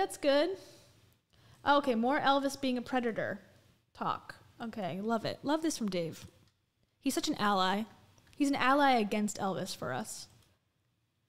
Hold on. Oopsies. Need to unmute it. Here we go. Flight delay last night. I'm sure we'll talk about that. I watched a YouTube video about 10, was this accurately depicted or inaccurately depicted? One of the inaccurately depicted things, no spoiler alert here, is he met Lisa Marie while he was deployed in Germany. Okay? I can't even. In the movie, they have the sequence seem as though they're pretty close in age. Actually, Elvis met Lisa Marie when Lisa Marie was, Priscilla. Excuse me, Priscilla. Yeah, I was gonna Lisa say, Marie's did I get it the wrong? child that they had. Okay, I was gonna say, didn't I get it wrong? Okay. Priscilla, when Priscilla was 14 years old. But Ladies was and it gentlemen. different back then? Maybe it was different back No, then. that was still being a predator who's grooming somebody, I'm pretty sure. The bottom line is they met and apparently were friendly. What is friendly if you're the king? I don't know. But that guy's wearing a military uniform, meeting somebody who's what, in junior high? 8th grade. 8th grade? That's 8th grade. What are we even talking about? Why aren't we talking about that? She moved to with Memphis? Yeah. She moved to Memphis at 17 or 18 years old and married this gentleman who at the time was one of the biggest entertainers on the planet. Met at 14. You know what? I'm not here to judge. Well, I am. Heidi, God, I'm not here to judge. That is one response. I mean, I agree with Dave, and this time, like, I don't like him still, but, like, what he said is true. At least he's saying, I mean, he wouldn't say this publicly, probably, since this is a private, you know, live stream. He's like, I can be an ally privately. I mean, I agree with what he's saying. It seems like Heidi's, like, afraid to say that. Heidi, I believe, and I don't know for sure, but she... And there's been some speculation based on old videos and such that she's on the conservative side. I know for sure that her and her ex-husband, Chris, who we're going to talk about in a minute, used to have the kids sing like the national anthem every day. So that was weird. And that just to me usually means like conservative. That would be my jump. And apparently Chris follows some right-wing people, and there was like a Trump flag somewhere at one point in the house, I guess, in footage, allegedly. Now, this is all alleged. I have not really done my research to follow this up, but she also was wearing a 13-star hat, American flag with the 13 stars that's been linked to these like alt-right groups, and she wore it for like a full day in several stories and then apologized for it and changed her hat and said like, oops, didn't know what that meant. I just wore the hat because it was cool. So she sort of backtracked, but I don't think she wants to upset anyone who might have more lenient views about, you know, young teen brides or something. I don't know. She's very weird that you would be like, I don't want to judge a predator while she has a daughter who's 15 and a daughter who's 8. But okay, whatever. Not okay. That is not. But here, okay. I was thinking about that because you told me that last night, and I was thinking about it. They did have the actress look, if you actually think back, even from her hair.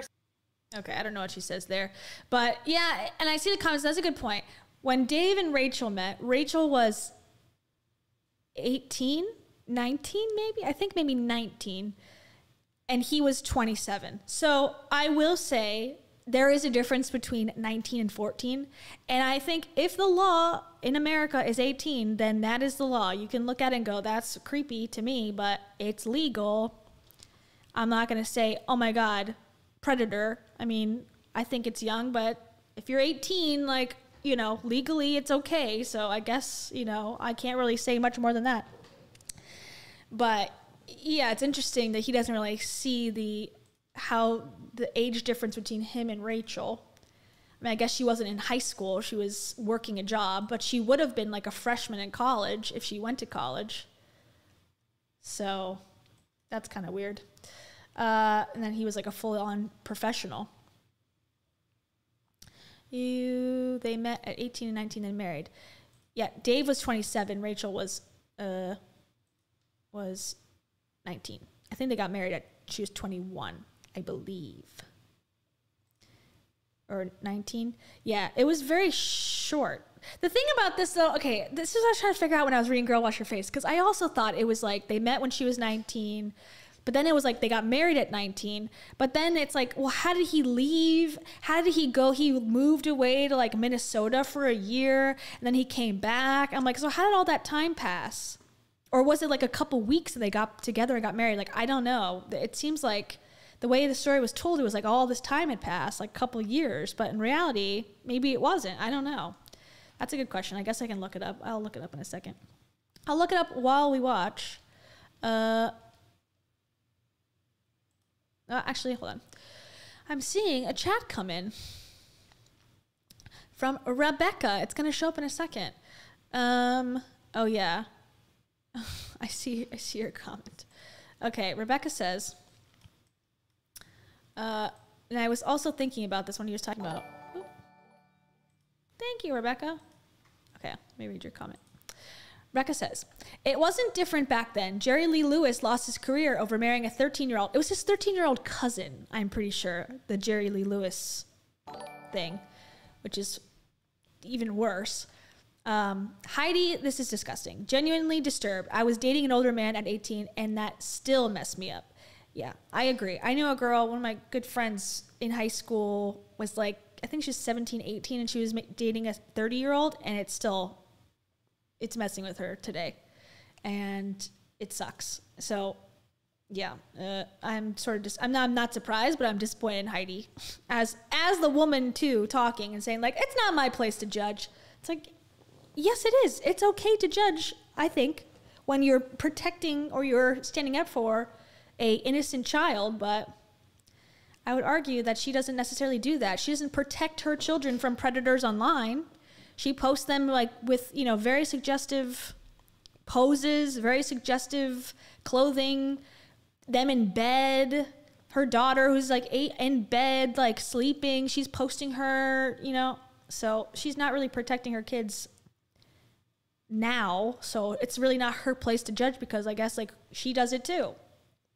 So thank you, Rebecca. I appreciate that.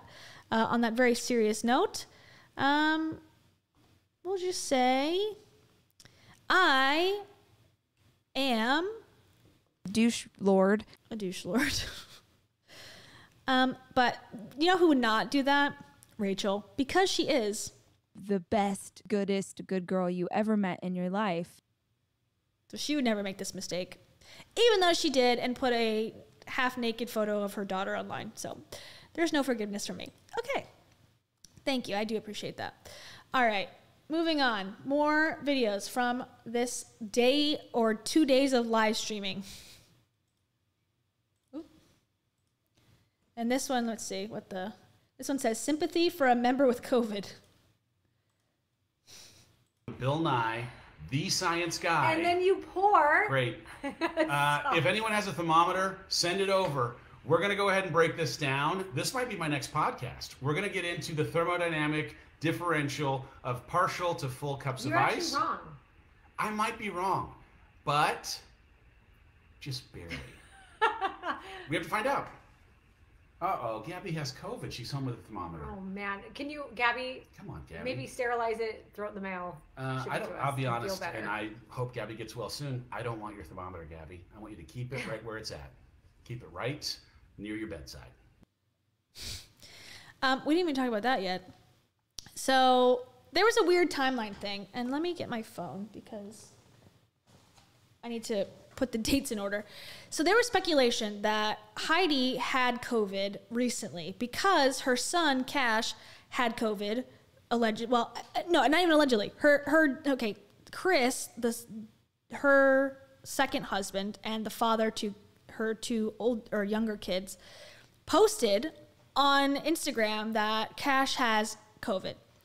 So that's information. Then all of a sudden, Heidi's sick and goes away from from social media for like 2 days, and then posts a photo and says, I don't know if the photo's here or if I have it on my phone, but she says, we went to Vegas and right after that I got sick and I was so sick. Like I didn't think I would ever be well again. Like so dramatic. The dramatics were off the charts, but they were all trying to we were trying to figure out like what the time frame was, because I don't know. She was like interacting with all these people and then said like, I had an illness. I had a little bug, and like if your son had COVID, tested positive, and you're sick, but she just said that it wasn't COVID or didn't mention, she said, oh, I had an illness. And then she had her mastermind like very shortly before that. So it's like, were they exposed? Did they have it? There was a lot of questions. So I did want to bring that up too. Not that I found out anything, secretive, but that was something that was speculated on. And then Dave, was exposed to her, and then he went home to his kids. So, COVID be spreading in between Arizona and Texas because of, their frequent flying, probably. Okay, here's more clips. This one says, So when I was watching the whole video, once I felt H, so that's Heidi, wasn't happy with Dave here. Rewatching, I think she got nervous that he was talking to random members on the side. Just a weird moment. Okay, here we go. I do. I remember. Yes. I remember reaching out, sending a text that was a joke before it wasn't a joke. What was it? I was just goofing a little bit with her. That I don't remember exactly what I said, but I sent something that was like, we can't do it. We're I don't remember exactly what it was, but then immediately she knew I was joking like 2 seconds after. Hey, we have to go to the airport. Oh, we do have to go to the airport. Do our live tomorrow. Yes. More fully. Okay, wait, let's pick a time now. With the whole thing. Should we pick a time right now? Tell everyone about all the details of the mastermind. You can share a little about the experience Oh no, of last Dave's week. here. All of the I'm going to have to move that, you know? I mean, I keep pushing I have an Enneagram typing consultation. Really Did you find out what you are? She's great. God. Well, the thing is, she kind of confirmed what I am, but we talked about something that I hadn't ever really thought about inside of Enneagram. So anyway, she's a great professional. What if we do tomorrow at... Okay. I banned the crazy chat bot. Sorry about that. It's whenever we talk about Dave, he shows up. He does this to us. Okay, so this is sort of interesting-ish. Not interesting-ish, not at all. Annoying-ish, but interesting how he phrases it. Enneagram. I think it's stupid. Sorry, I know. I just think anything, horoscope, Enneagram, the one where it's INJF or whatever, I don't like them. And I think they don't work because you're already biased to we want to fit each other and ourselves into these categories and like help explain our personalities. And I just don't think that they work. And even, especially in this case, it's even proven my point further. Like Rachel says she is a number 3 or something. She's like, I'm a 3 and that means this. And it's like, of course, how they already feel about themselves. Like, I'm an overachiever. It's like, of course, wouldn't everyone want to be an overachiever? And then he did his consultation before and he was like a peacekeeper. But then later when they broke up, he did it again. And then he's like, oh no, I'm actually also a 3 like Rachel. It's like, so they're just changing it just to fit the whims of what they want. And so the fact that she's like, I need to book my appointment for my Enneagram. Like, why would this woman have any other detailed information? Like, isn't it just a test that you take? So why do you have to have a consultation about it? I don't know. Human design, all of it. I think it's not real and people depend on it so much. And I know this is a hill that like people are being like, fuck you, idiot, to me. And then like, I love it. It helps me. Great. I just don't like it. I think it's silly, but that's me. That's me. Okay. Let's see. That's about it for that. I don't have the full version yet, so hopefully that'll show up at some point, the full uncensored version of this mastermind. Because these little dribbles of information is good, but I want the full thing. Let's see. Okay. And we'll do that. We'll do a special edition. But in the meantime, I do want to talk about Chris. And Chris Powell sort of gets a pass from me on this channel because he does put his kids online, which I don't agree with. However, he does it in a much more tasteful way. For the most part, he sort of sticks to himself. He doesn't get involved in the drama, which I can appreciate, so I let him have a pass. But I'm not a big fan, to be honest. I don't really love him. I don't really care, I guess, is really more what it's about. I don't really care about him, what he does. Like, if he's into fitness, that's cool. I'm not really into men's fitness stuff, so no reason to really care. Okay, but it is important to Heidi, and that's what's important to me. So, so Heidi loves to send Chris, like what I said. Let me move off of this for a second. Like any picture that I have is like of their kids in compromised positions. Okay, so Heidi often will talk to Chris and talk about Chris on her Instagram, and it's been a pattern for years. And they got divorced in 2019. They didn't announce it till right before Dave and Rachel announced their divorce. I don't think that they have any sort of crossover. I believe her story when she says that Dave reached out to her after the divorce was already going through with them, with Rachel and Dave, and that she came to town. She was in Dallas apparently, then made the extra trip to go to Austin to be with him. She thought like, okay, I'll get more exposure. And they did the podcast, or they didn't do the podcast. They just talked about divorce, and he was crying and whatever. And then he, you know, kept pursuing her. That's the story that she tells. I believe it personally. But I just don't think she was over Chris. I don't think she's over Chris now. I think, you know, given the fact that she had the mastermind event at the house that she shared with Chris and brought it up several times, is further proof that she's not over him. And so I went back to my archives and found all the times, not all the times, because there's been more that I didn't capture, but a lot of the times that I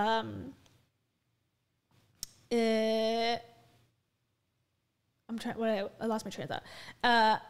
She brings him up in different ways. And sometimes it's involving the kids, which I find even worse.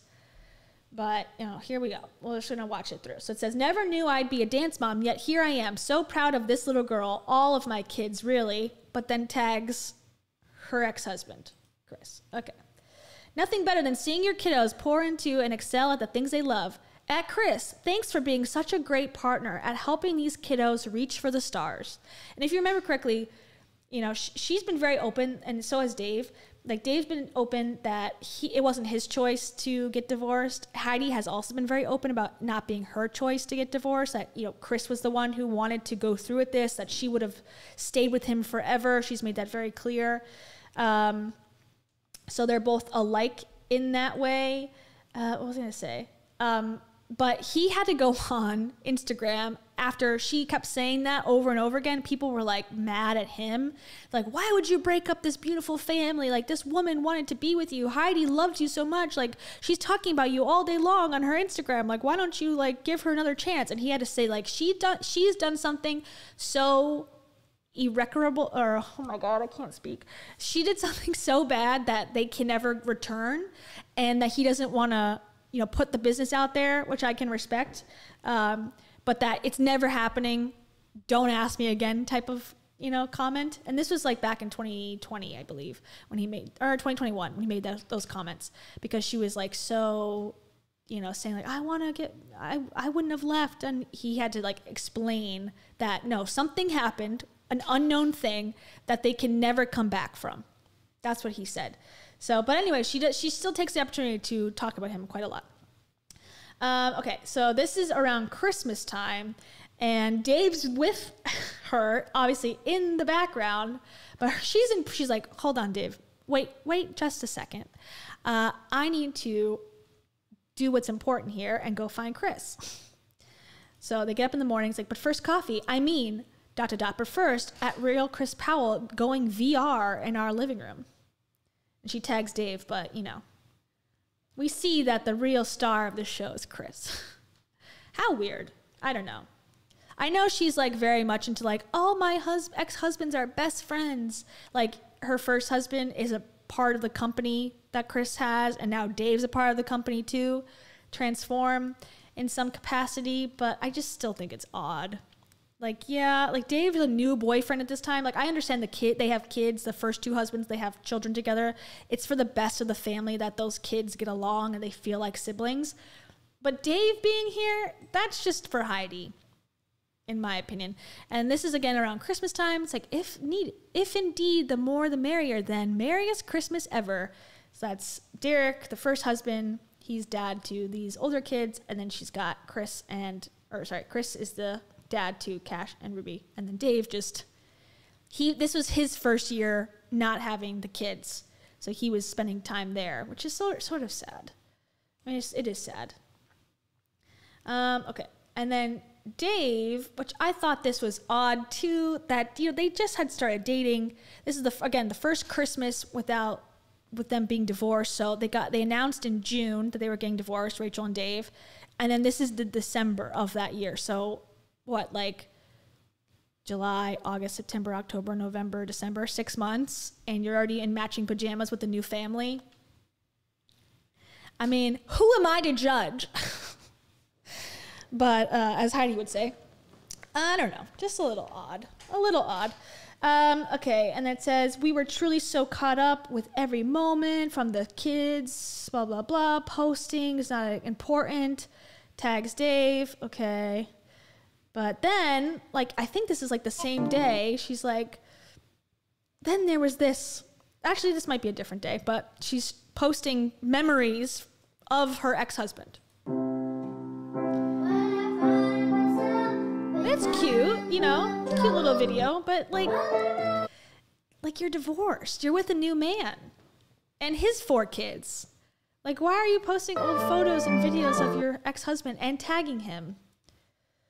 And it's like my favorite time of night. For very good reason, tagging him again. Especially grateful for tonight for the dad you are to these kids and the kind and respectful co-parent and friend you are to me. Even through it all, the world could use more people like you. And again, the words and what she says, I think is great. It's better to get along with your ex-husband and the father of your kids than hate them. But I just find it to be odd at best, confusing for the kids probably, you know, if not now, later. Like, you know, I don't know. Weird for Dave. Just confused overall. Just something I don't see very often. Like, I think privately, if you're good friends, like, that's awesome. But just the sharing constantly just is odd to me. Okay, now she's shilling hoodies. To clarify, when I say I got one for me, I bought a men's sweatshirt for me. This is a men's sweatshirt too, you guys. It's not cuts, but like, I love men's sweatshirts. In fact, if you were to ask Chris and Dave what I asked for Christmas, because they both were like, what do you want? I told both of them, I want a large or an extra large men's sweatshirt. So they both got me a couple, which was amazing. And now I found cuts. Like, she doesn't mention Derek, who's also around and involved and the father of her kids. So, like, it's like, oh, I told Chris and Dave, like, Chris, my ex-husband, and Dave, my current boyfriend, what to get me. It's weird. Just interesting. Thank you, Daniela. Daniela says, love that I finally made it inside of the live. I'm excited that you made it inside of the live as well. And you know what Rachel Hollis doesn't want you to get inside of? I mean, this is too harsh. Maybe that's a bad setup. Maybe I won't say that. You know what Rachel Hollis doesn't want to talk about? My uterus.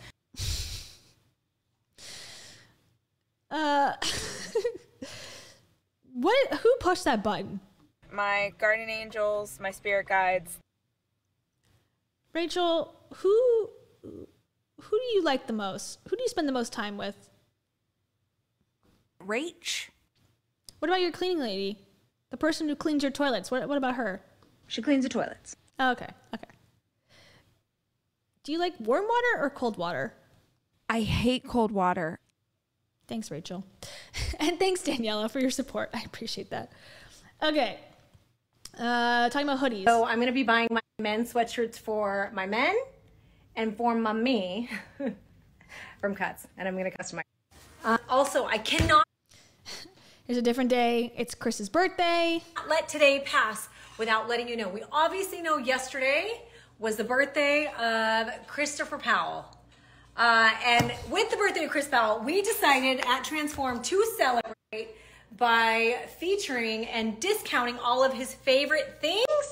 Chris's favorite things. Every single one of these things will be discounted at 35% off. So there are 1, 2, 3, 4, 5.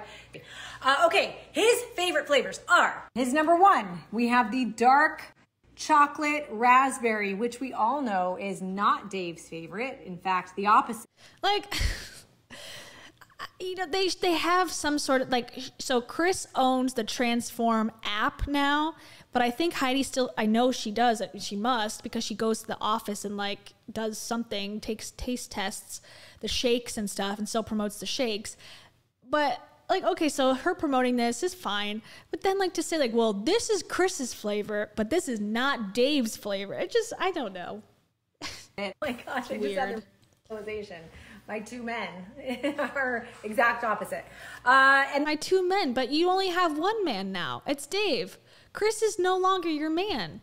He's the father of your children, but so is Derek. So I guess, like, Derek, I saw someone in the comments said, like, well, Derek might not want to be mentioned. That's true, but he's also kind of is mentioned sometimes in pictures and stuff. And she used to mention him before, so maybe they got into a fight or something. But wouldn't it be my 3 men and just not mention who Derek's by name, but like, oh, the men in my life? It's just like Chris and Dave. The current and the one I think about. Okay, that's mean, but true. And we have the, oh my gosh, my top flavor, 1 through 5. Literally, if I had to make a list of 10, blueberry cheesecake is number 1. I have a shake happening right here. We have the ruby red grapefruit hydration because he loves his little ruby. The pineapple mango pre-workout. Then there are 2 more things on his list, his top list of favorite flavors that is on sale. It is the chocolate peanut butter meal replacement shake. We are out of it. I don't think we have any anywhere. So chocolate peanut butter meal replacement shake tastes like Reese's peanut butter cup. It is really, really, really good. And then the other one is the Orchard Fresh Boost, which I am out of because I freaking love Orchard Fresh. It's that flavor of pear, white grape, and apple. It's like Chris Powell. Okay, this is a weird one. This is towards the end. Okay, so I'm going to have more on this day specifically when I do eventually talk about the kids and like their roles, in my opinion, in Heidi's life. But okay, so this is like a preview to that. But basically, she's saying that she found out about Cash, her son's like tournament at the last minute because she was supposed to be traveling, so she didn't know that he had this like tournament today. So it says, I found out last night at Ruby's fence, I think she meant to say dance recital, and cried like a baby to Chris Powell, who truly was the best friend / co-parent in the world and tried to help me, and more importantly, Cash, feel okay about it. I mean, I'm glad she says more importantly, Cash, but like, why is she crying that she didn't know something that she was going to be out of town for? Like, it's just like to make this kid's accomplishment, he like won first place, about her. Like, who cares if you didn't know about it? If you showed up and you were there, great. Why do you have to tag the ex-husband and then say, I cried all night about it? Like, okay, shouldn't we be happy for your son since you're sharing this photo of him, as opposed to us having sympathy for you that you didn't plan ahead to know about his event and that you had to cry to your ex-husband about it? It's just, I'm missing something other than give me attention, ex-husband. Like, what other intention is there with that? Okay, and then more. After more crying, after going home last night, I broke my other commitments, canceled my flight, and all of the things to be here for this. Because there is not a thing that matters more than knowing this boy had his mama and daddy watching him do this hard thing today, whether he cared or not. Chris Powell, thank you, heart and crying. You weren't even going to be there. You didn't even know about it till last night, and he obviously doesn't care. So why do you, like, I don't get it. Like, it just seems like this is, if this was someone that just posted, even if she just posted and she was fitness and she just posted this stuff, I would be like, okay, this is like someone who's going through crisis, and she does. I think she is going through crisis and she does need help, in my opinion. But the fact that she's selling that she's a personal development expert guru that you should pay her $5,000 to get life advice from, and this is the stuff that she's posting. This is where I go, okay, this is now a business. This is now going into, snarkable territory where there's monetary value involved. And yeah, it is okay to look at the qualifications of somebody who's claiming to be an expert and like in life, let me take a look at your life. Here we are. Eek. And then here's just some random ones. Like she calls crisp apple, she calls it Chris Powell, or there's some like inside joke thing. Then we all know I love Chris Powell. But I think the joke is because she does love Chris. And then here's some more random ones. Did you know this chocolate flavor I love so much was created by me and Chris Powell for you? I wanted the serendipity hot chocolate flavor and we nailed it. Like, okay, you both created the flavor. And I saved the best for last. Besides our kids,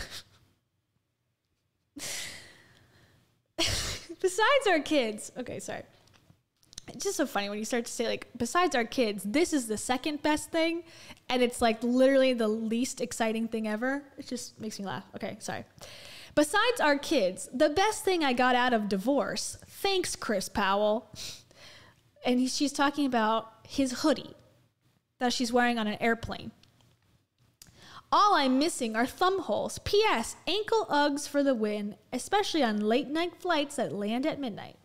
So other than the children that, you know, they've created together and raised together, at least for some part of their life, this hoodie is the second best thing. So, you know, children, hoodie, right there, close second. And this is after the divorce. This is like, you know, obviously she says like second best thing I got from this divorce. So just some things I've come across. That in addition to her renting, again, the home to have her mastermind in where they used to live. Very odd. Very odd indeed. Okay, so I'm going to open it up to the chat for just a second, and you can tell me what you'd rather do. Listen to Rachel talk about motivation. It's sort of a shorter one, and we have it on her YouTube, so we can actually like look at her face while she's doing it. It's her, like, if you liked Rachel circa 2017, you'll probably, you know, find it, if nothing else, interesting. The other option is what? Do nothing. No, what was the other option? The other option is, the other option is we can watch Heidi explain the story of how she met Dave Hollis, and you can hear her lie. I might have shown this already, possibly on this channel. I might not have, so let me know. Basically, she explains the story about how they met and how she like wrote Rachel a whole thing. She just says that she wrote her a whole thing because she thought that Dave had left Rachel and that she felt bad for Rachel. So she wrote her a whole thing, a DM, and that Rachel never read it. And that she also endorsed Dave's book and then actually never read the book, the first book he wrote, and said, it was amazing. It was such a good book. And then actually never did it. Okay. Rachel. I'm seeing Rachel. I'll wait for a couple more seconds to see. Ooh, Heidi and Dave live. Heidi. Oh, you guys are going back and forth. Okay. Heidi's lies. Heidi's lies. Rachel. Okay, this is difficult. Okay. Vote for Heidi. I won. 1, 2, 3, 4. This does feel like we could do both. We could do both. It's only 16 minutes to achieve your goals. And then we have Heidi. Okay. My vote is, they're both short videos. Let's do Rachel first, and then let's do Heidi first, then we'll do Rachel. How about that? Okay, I changed my mind. And I only watched this the other day because I was Heidi and Dave. Okay. I was seeing, okay, the truth about how I met Dave Hollis. Love of my life. Now it says, my love life, frequently asked questions. Okay, we'll do both, per your request. Here we go. This is from September 1st, All right, 2021. we're going to do something new today, right now. I guess there's a lot of people asking questions, and I don't know what they are. So I am going to answer the question that Nick says. I get a lot. Nick, I feel like I need a camera on Nick right now so you can see Nick. But there is a Nick. Okay, this is also a callback to Jack. I think, and this is a video I'm also working on, and maybe we can do it all in one live, but that Heidi has stolen so many things from Rachel, and if not stolen, maybe it's too strong of a word, but like heavily copied from Rachel. Like, oh, I'm going to talk to my cameraman behind the camera. Like that quirky style, and then all the other stuff that she's also taken. I think there's evidence to show that, you know, she's taken quite a bit. So we're talking to this is Nick, not Jack. We're gonna save Nick too. Nick, I feel like I need a camera on Nick right now so you can see Nick. But there is a Nick back there, and if you've been watching my YouTube channel, you know there's a Nick back there. Nick's gonna ask me the question. I have no clue what it is, and then I'm just going to take a minute to answer that question for you. And this is before Heidi Powell meet Dave Hollis. This is before they couldn't afford videographers. How did Heidi Powell meet Dave Hollis? And when? And when? That is actually the question that has not yet been answered anywhere in the world, and I'm going to tell you today. I am. Dave, sorry, Dave. You're not going to watch this. You got too much stuff to do. We're rolling. Oh, we are. Oh, my. Anyway, please, we cannot roll.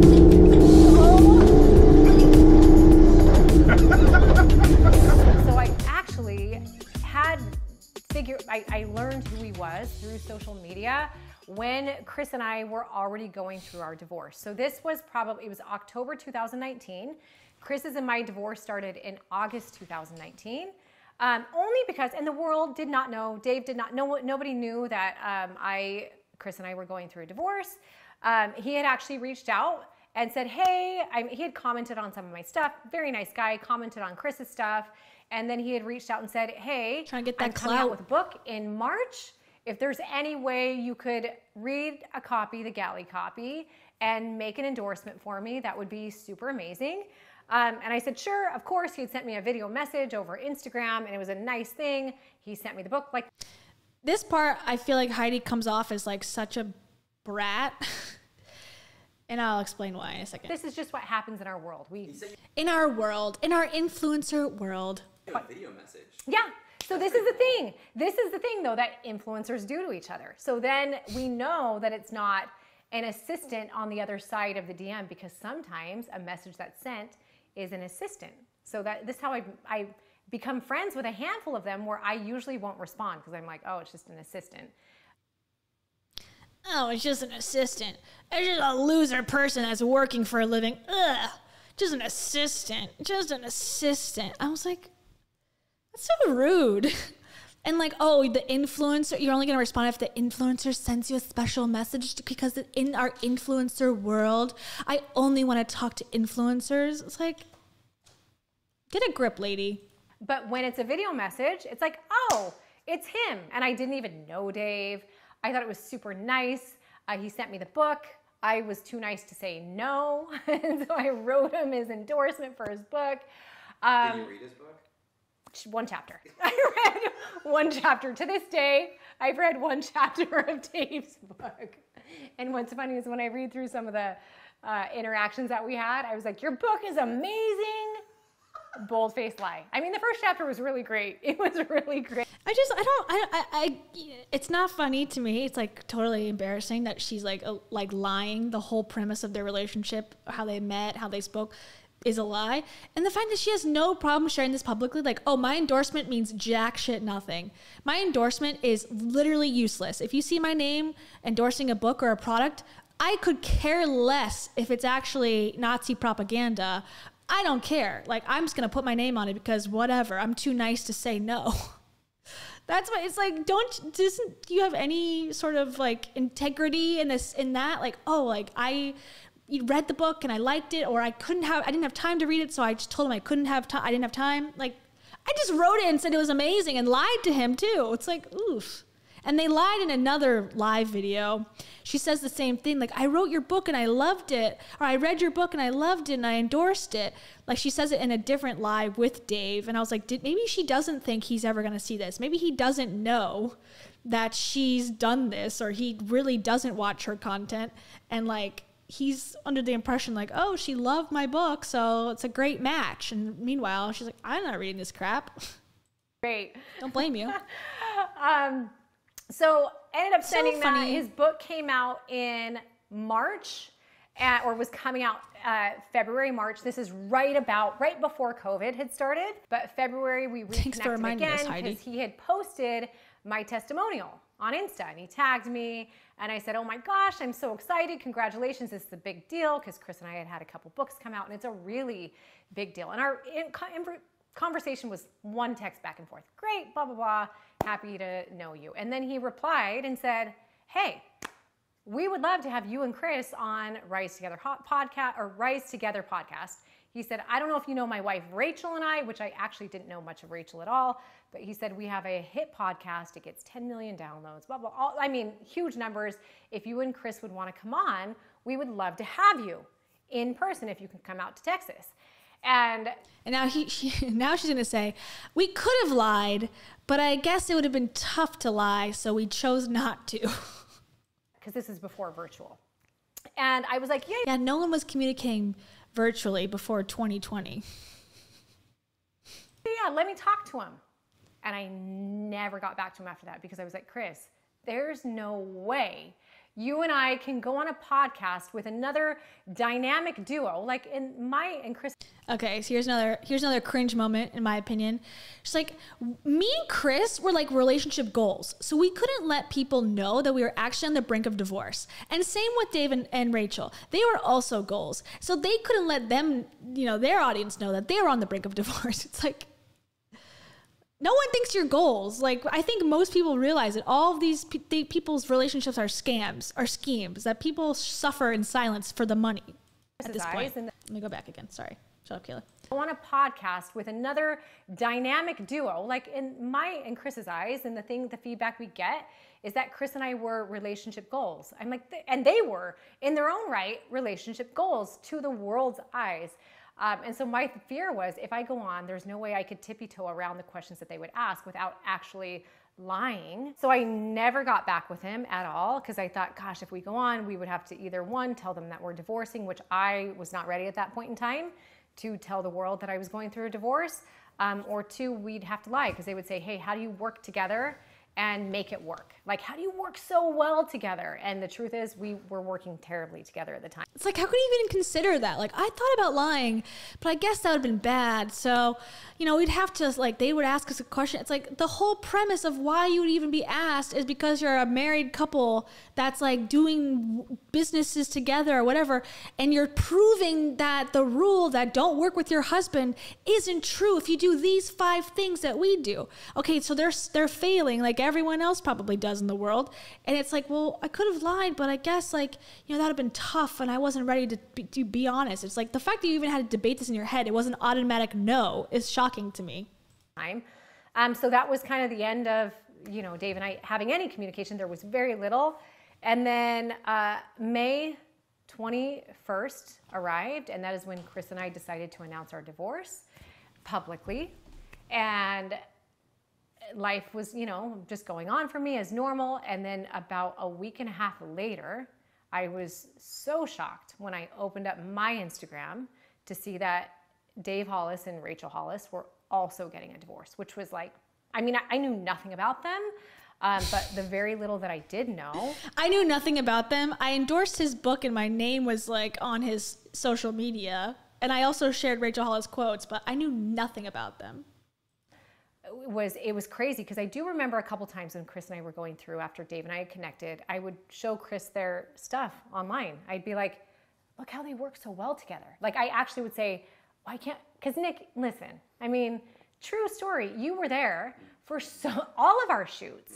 And the shoots were some of the hardest times for me and Chris. And this is something the world doesn't know. And you got to witness the literal, like, okay, we got to break down set for an hour and a half while Chris and Heidi go figure their crap out. Yeah. Right. And I would see, super toxic sounding.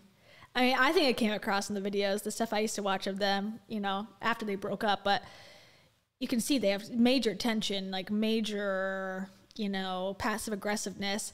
And it's so interesting. And this is exactly the problem with presenting your relationship as perfect on camera and perfect on social media, which Rachel and Dave do, despite what they say, like, oh, we always told them about our problems. It was always, yes, they told us about their problems that they had already solved or were working through and had come out stronger on the other side. So that is a different conversation than like, we're struggling and we don't know if we're going to make it. They never said that as far as I know. And I'm talking about Rachel and Dave. And the fact that Heidi is getting divorced from her husband while showing Dave and Rachel, look how great they work. It's just more of a proof, like, this is damaging to people because you think like, oh my God, this couple has it figured out. Why can't I get there? Why can't I do 30 days of sex with my boyfriend or my husband to make this marriage last? Like, because it doesn't exist. Like, that couple that you're looking at, look how amazing they are, doesn't exist. But we're lied to that, oh yes, it is. And come to my conference and I'll teach you how to do it. sad. It even works on them. So think about normal, regular people that are watching these couples online going, oh my God, like they really look, Tom and Lisa, like Bilyeu from Impact Theory, like, oh wow, they have $1 billion business and they work so great together. Yeah, right. Give me a break. They're miserable. Anyways, continue. I actually would see them shoot videos together and I would show Chris and say, look how well they work together, which is, to me, like then seeing that they're going through a divorce was such an eye-opener to me that like what you see isn't always real. Now, what Chris and I delivered on camera, and you know this, Nick, was real, but like you didn't get to see all of the real. You didn't get to see. Okay, sure. Yeah, gotta defend that. Like, oh, if you gotta watch the old videos, it's still real. It's like, you just said you had to go fight for 2 hours to get good enough to go on camera. I don't think that's real. Now looking back at videos, I look at some of them, I'm like, oh my gosh, if someone didn't watch this video and say they're getting divorced, I'm like, they're crazy. Because there was tension there. Yeah, agreed. So all of that to say, they had, I saw their message. I was sent by Susan, someone that works with me, both of their podcasts immediately after, Dave's and Rachel's. And for some reason, I just had an idea in my head. It was not right, but I had an idea in my head that he left her. I don't know why. I just had listened to tone, and I think it was there was whatever had been said. I just thought that she had, and so I actually sent her over direct message, a message about that long. Because in my relationship, there's no, I've left one marriage and one marriage left me. So I'm not offended either way. But in my marriage with Chris, I was technically the one that did not choose to leave. And so I actually felt bad for her. And I sent her this big long message over direct message and she never saw. I don't think she's seen it to this day. But, Dave, I sent him a message too because he and I had a connection. I'd never talked to her, but my message to him was like, I'm so sorry for all you're going through. Hope you're well. That was it. Like, because in my mind, I thought this guy that I don't know and I have no desire to get to know and I don't want to date, I just was not in the place to want to date, and I didn't think he would be the kind of person I would date. Really? No, I didn't. Had no clue. And I think a lot of it is because when I was outside of a marriage with Chris, where I was in the fitness industry, so maybe I automatically thought that's who I was supposed to be with somebody that was in the fitness world with, I don't know, I just didn't really like, and I also didn't know that I think she forgot that Nick is there to record videos. She's like, did you ever know what happened with Chris and me and DMing Rachel and like da-da-da-da-da-da-da? Oh, wait, you're here to record me? I forgot. Oh, I just make it like a video, I guess. It's so weird. I ever wanted to be married again. So the level of interest in a relationship was like a -2 for me, and not because of him, and I didn't know anything about him. And okay, now she's going to talk about how she met him and like the state of mind he was in. And I think this is where she turned, because I think she thought he left. Okay, this is where she just said she thought Dave left Rachel and it was his choice to leave her. And so now she's going to go meet him. She has no interest in him. She's just going through her public divorce now. She's been going through, a secret divorce, whatever. So I think she thought this guy's like, got other plans. She meets him and is going to say, oh, he's crying. He's hysterical. He can't even get a word without breaking down into tears. Excellent. This can be someone that can need me deeply. I've already had a year to prep and kind of like slowly pull the Band-Aid off. This guy got like the rug pulled out from under him. He's going to be an emotional wreck. I know how hard it is. I am going to be needed by this man. That's my goal in life. Perfect. And then all of a sudden he's attractive. That's mean to say, probably harsh, but that's sort of my analysis on it. He was the one, he replied back and said, yeah, it's been a crazy couple months or a crazy month. Thanks for the outreach. That was it. And Maddie says, what's a public divorce? So they had secretly divorced already, or were already going through their divorce, like settling their finances, I guess, getting rid of their house, like splitting custody and stuff already, I guess. But then they hadn't announced it on Instagram, is what I mean. Kind of a thing. And then he sent whatever he sent. I sent a message back to him and said, hey, just so you know, this is why Chris and I this is why I ignored you, because we've been going through this for a year. We didn't want to tell the world. We felt like it wouldn't be a good idea. And I think this was a couple weeks later, like 4 weeks after he had announced, then he had said, totally understand, no harm done. Hey, if you're ever in the mood to podcast about divorce, let me know if you're ever going to be in Texas. And I'm like, crazy enough, I'm going to be in Texas. So I was flying out to go meet with Donald Driver for some business stuff that Donald and I were doing at the time in Dallas, like a week later. So I responded to Dave and said, I'm actually going to be in Dallas in a week so I can hop a flight over to Austin, stop by. We can podcast about divorce, because talking about the things that are hard is the most therapeutic for you. And that's kind of what we had both agreed, and he was like, listen, we can press record. And if it's a crapshoot, then we're going to delete it, or we can edit anything out, but let's at least try to record a podcast. So I showed up at his house on, are you ready for the date? July 19th, 2020 was when I showed up at Dave Hollis's house. We had not even had a phone conversation. It was just over text. Noah was asleep, taking a nap. His kids were away at camp. And I find that weird that she remembers all these details, that Noah was in the bedroom sleeping. It was this date at this time. Like, I find this very odd. Like, I can't remember anything like that. Like, oh, like our first date was like 4 years ago. I have no, the date, the time, the place, the whatever. It's like odd. I remember pulling up in his driveway, and I remember seeing him come out of the house to greet me. And right away I'm like, damn, like he's actually attractive. I was so serious. Yeah, got cat hair in my mouth. The only date that's significant is I think Rachel moved out like June 20th or something, and this happens like a couple weeks later, and seems very quick from her departure. They had sort of not publicly announced it for like a couple weeks, I think. Like they had personally talked about Rachel and Dave, and then they publicly announced. But yeah, she moved out like in June, so it was a very short time before she was already interacting around Noah. Somewhat serious and focused. Eye on the road, which I did not expect. I don't know why. Probably because I just wasn't looking for that. But he. I thought taller than you thought? I thought he was 5'8". And maybe it's because I was married to Chris, who was 5'8". Dave is 6'4", and then hair. So Dave's like 6'5" and a half. Oh, he's that tall. He is so tall. So tall. And so I could tell he wasn't in a happy place. He was just, you could tell he was hurting. And so I walked up and I'm like, how you doing? And he just was like, not good.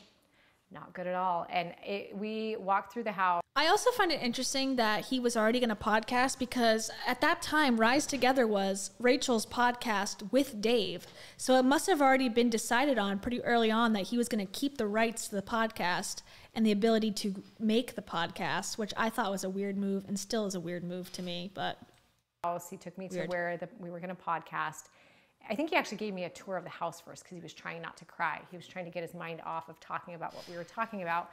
And when we finally settled in the chairs that we were going to podcast in, he could not get through one sentence without breaking down crying. And it was really, really a rough thing. And so I felt... And that's when I knew I was going to get him in a relationship immediately. Like, that to me is like red flag. Like, not that it's wrong of him to be emotional, but that person is not ready to be in a committed relationship in any fast, like, I don't know, accelerated fashion at all. That to me, it's like, okay, as a mature person, as someone who, understands heartbreak, as she's gone through 2 divorces at this point, I'm not gonna, bait him into any sort of relationship or even give him any signal that this is a good time for him right now. Not that it's her decision or her place to like tell him no, but like I think that would be a normal red flag for people to take and pick up on and go, I don't think this guy is really ready for this at this time. But just me, maybe. Okay. Albanese, thank you so much. Albanese says, funds for Tarot shopping spree at Petco. Aw, Tarot, you want to go shopping spree? She has been playing with all her toys. I need to add more videos to my Instagram. For that, Tarot, I have a question for you. What happened to dinosaurs? She's thinking. She'll get back to us. Thank you, Albanese. Albanese, one more thing for you. But also, most people won't get up at 4 a.m. Did you know that, Albanese? Thank you. And Kat McCollum says, thank you very much for that $18 stinking. I need to make sure that I mention that. $18 stinking. And it's American, not Swedish. It is 18 American dollars.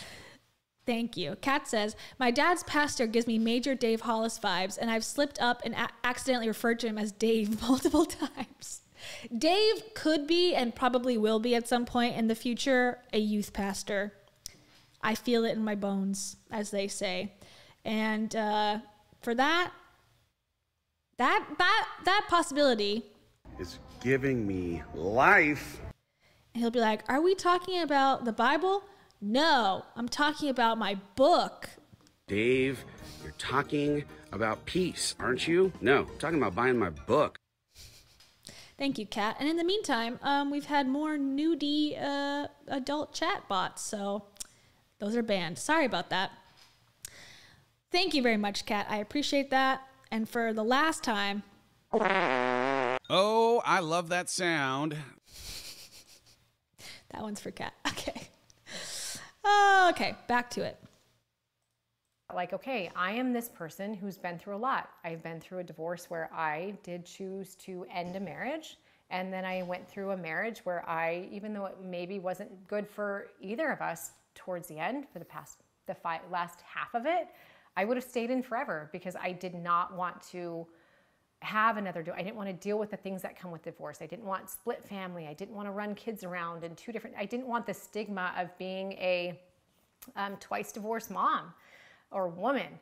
And so I understood where he was coming from. They had been married or together at least for 19 or 20 years. And for him, he's like a forever kind of a person. And so just kind of helping him, I didn't even really help him. All he really needed was an ear and me giving him my feedback or hearing him and then giving feedback and assuring him that everything was going to be okay.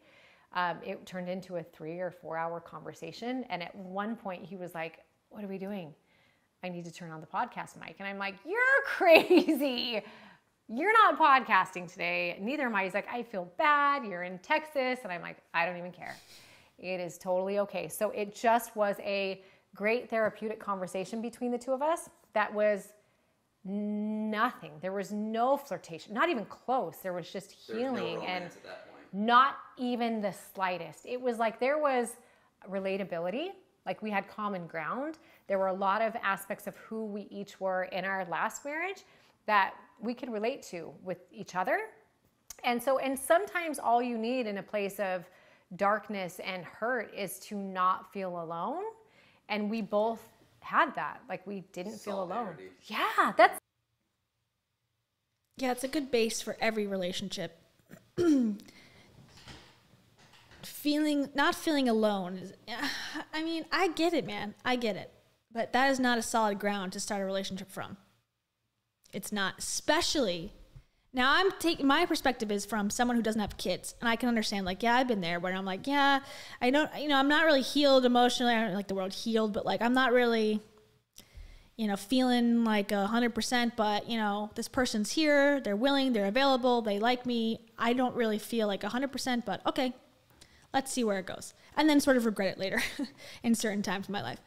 But I don't have children, so that has to be a huge decision that you have to make. Like, am I going to drag my children who are innocent and are forced to live with me through a relationship that may be rocky because at least 50% of it is coming from a very, very fragile place? So the fact that she's pursuing this as like, no red flags to me. This guy's crying for 4 hours. He just got divorced from a marriage from 20 years. Full speed ahead. Like, that's concerning. That's the word, solidarity. And so that's kind of how I actually remember leaving, and I had called my publicist, Molly. Do you know Molly? And we were talking about something. I think I had told her I had shot the podcast didn't happen because she cared, because she's my publicist. And she was like, oh my gosh, you are gonna marry Dave Hollis, in the car. And I'm like,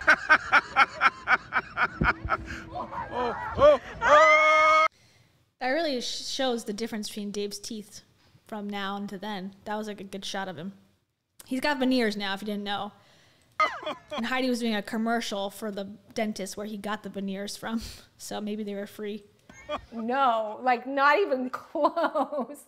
And it was so funny though, but that like stuck, because I was like, I just didn't find him, I wasn't in a place. He and I did not find each other attractive in that way. And he's... Okay, so what changed? And then it's like, so what changed? Oh, nothing. We went to dinner and then... Okay. Sent a really great thank you, a kind text that, next day or that night. And then it led to like one text a day. I checked in, I think a couple days later, and then he would check in on me. And Ladies and gentlemen, I'm a natural. you are a natural. I'm a natural. That has not caught a fish. Turned into a friendship that then turned into him inviting me to dinner. And like, I guess it was 2 weeks later, a couple weeks later. Oh yeah, so much time had passed. 2 weeks later, we went to dinner and then we were in love. It's like, that's not enough time to develop anything. And like the way she said, like she's about to say it, I think, like they sent song lyrics back and forth. That's exactly how he met Rachel. He went to her job. She walked him back to the meeting he was supposed to be in. They exchanged numbers, and then they sent each other emails, I guess, back and forth of like rap lyrics. And then he asked her to dinner. So he's literally doing the playbook of how he met Rachel, trying to recreate the Rachel scenario. I don't know. And we created a really incredible friendship over distance that I think could not have been created if we lived close to each other. It's just not true, because it wouldn't have been possible any other way. Yeah. I think that's a good place to stop. Yeah. There we go. No more. You're done. we can find out. Okay, basically they're like teasing, like, we're gonna tell you what color shirt she was wearing on the first date in our next video. But I don't think there ever was a next video about this, at least. There was never a follow-up, because I think that they had broken up or something at that time. Or they're basically on the rocks, like the whole relationship. So that's it. I guess they did the Do I Have a New Roommate video. We already watched that one, where they talk about like, are we gonna have a baby? And then they didn't, I guess. And just so we can see her videos, that one that we just watched has 34,000 views. It's right up here. The rest are like pretty much like Dave's YouTube channel and Rachel's YouTube channel. The only ones that are really getting views are things with Dave involved and T. Because the rest is like 2,000, 5,000, 3,000, 1,000, 1,000, 1,000, yeah. And now it's in the 900s. So I think she also sees the benefit of keeping Dave around, because when they do stuff together, people who are probably hating on both of them are interested, and at least they can pull that into engagement. Yikes. So that was a blast from the past. Let me see for 1 second. I have like sort of a follow-up to that video, but I don't know if I labeled it correctly. It's the one I was just talking about where she admits that that she lied. Hold on. Let's see. She's like, "Oh, I remember when I read your book. It was so good. And Rachel and I are besties." Okay, give me 1 second. Let me look at this closely. Hold on.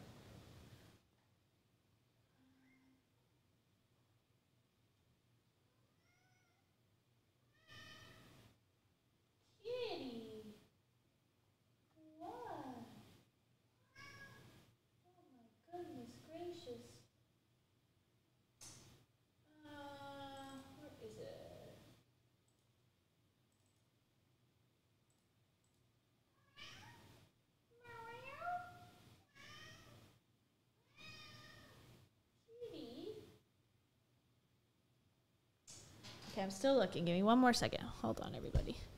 In the meantime, you can listen to my cat. Say meow, meow, meow, meow, meow. It was a live video between the two of them.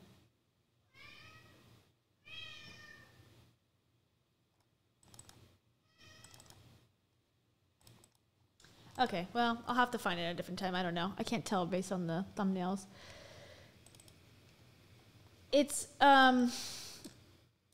It's basically them talking, and I think they're in the same house, but they were somehow like live streaming for some reason, and it was like them talking about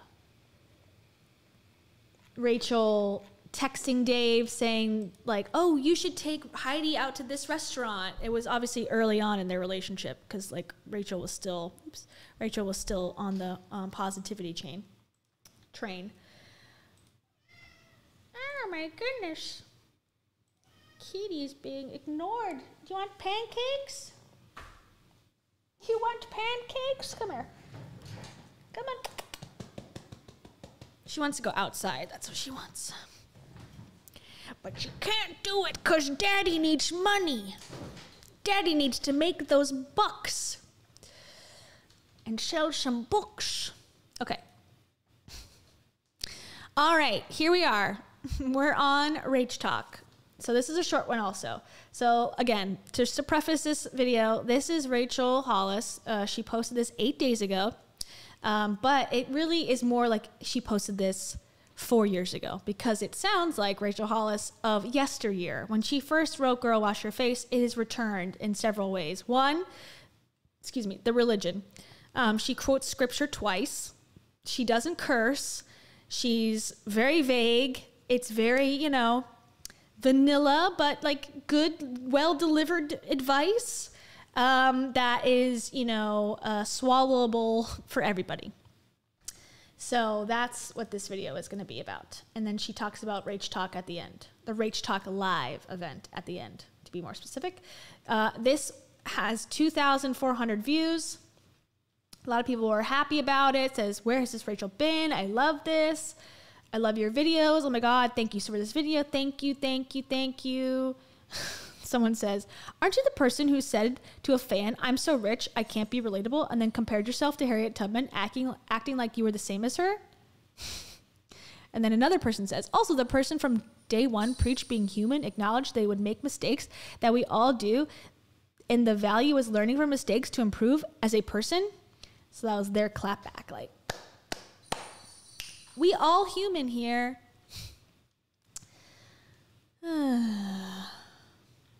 Anyways. Okay, achieve your goals. And first, we want to say thank you to Jour565. Thank you for that super chat. Jour565. For that, I will actually do something obscene for you. But you have to wait and watch the end. And if you don't, unfollow me. And I'm sorry that you don't have a job. That wasn't nice. Thanks, Dave. And thanks, Jour565. I appreciate that.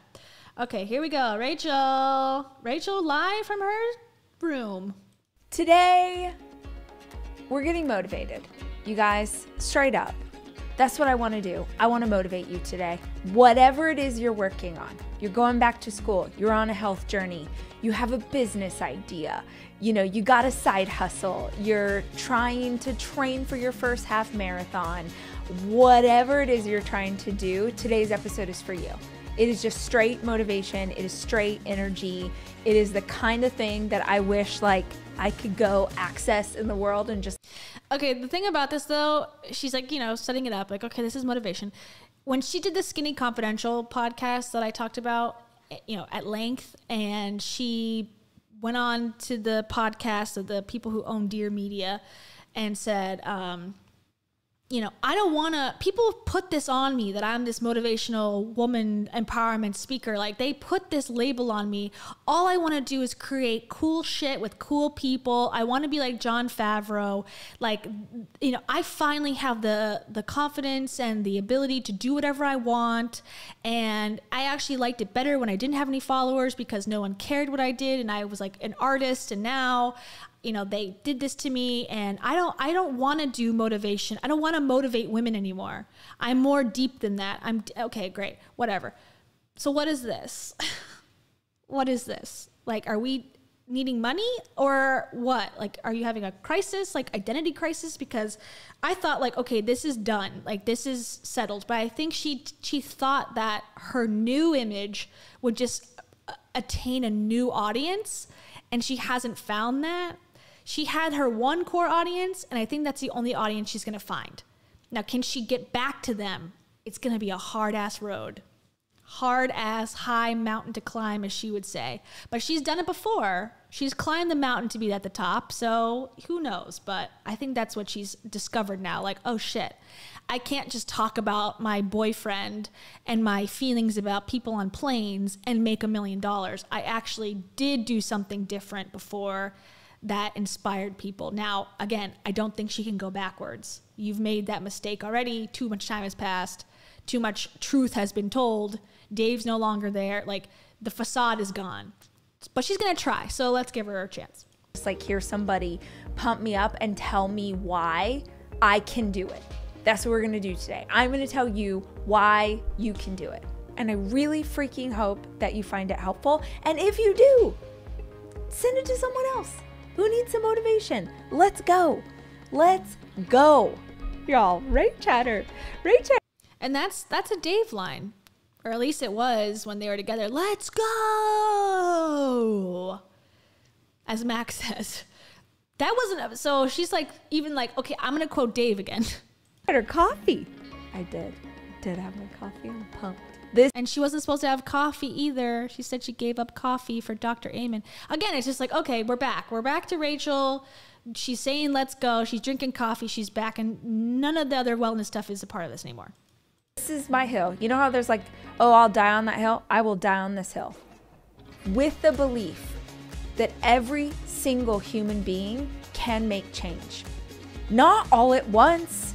You don't snap your fingers and suddenly everything's different. But small incremental changes add up. They add up to big things.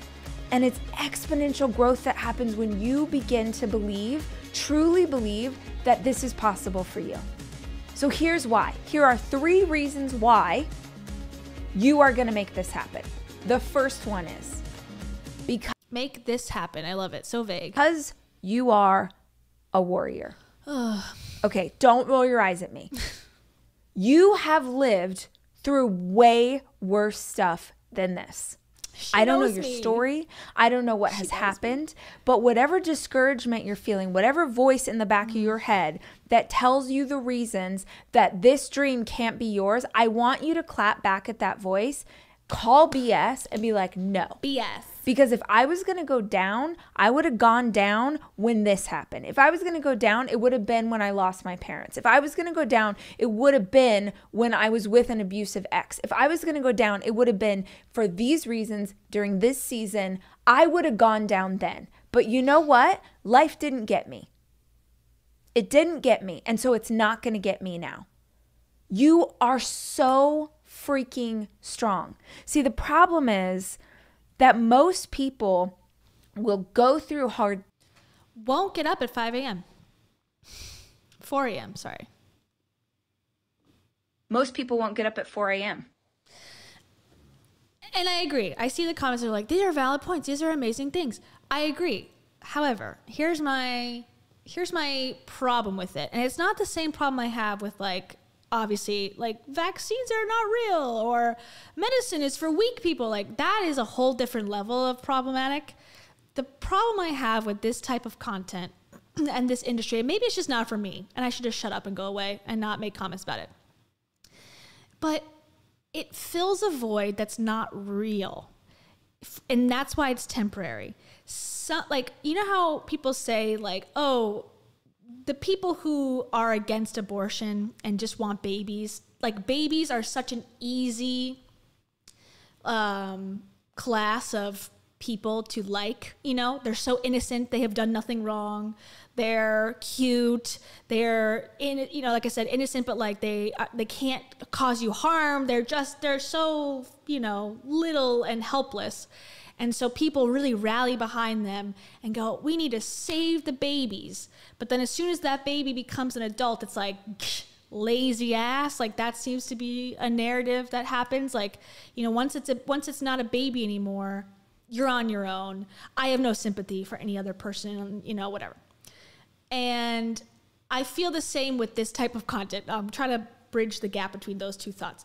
The bridge is that this type of content is so easy to say, like, it's so easy for me to go, I love you.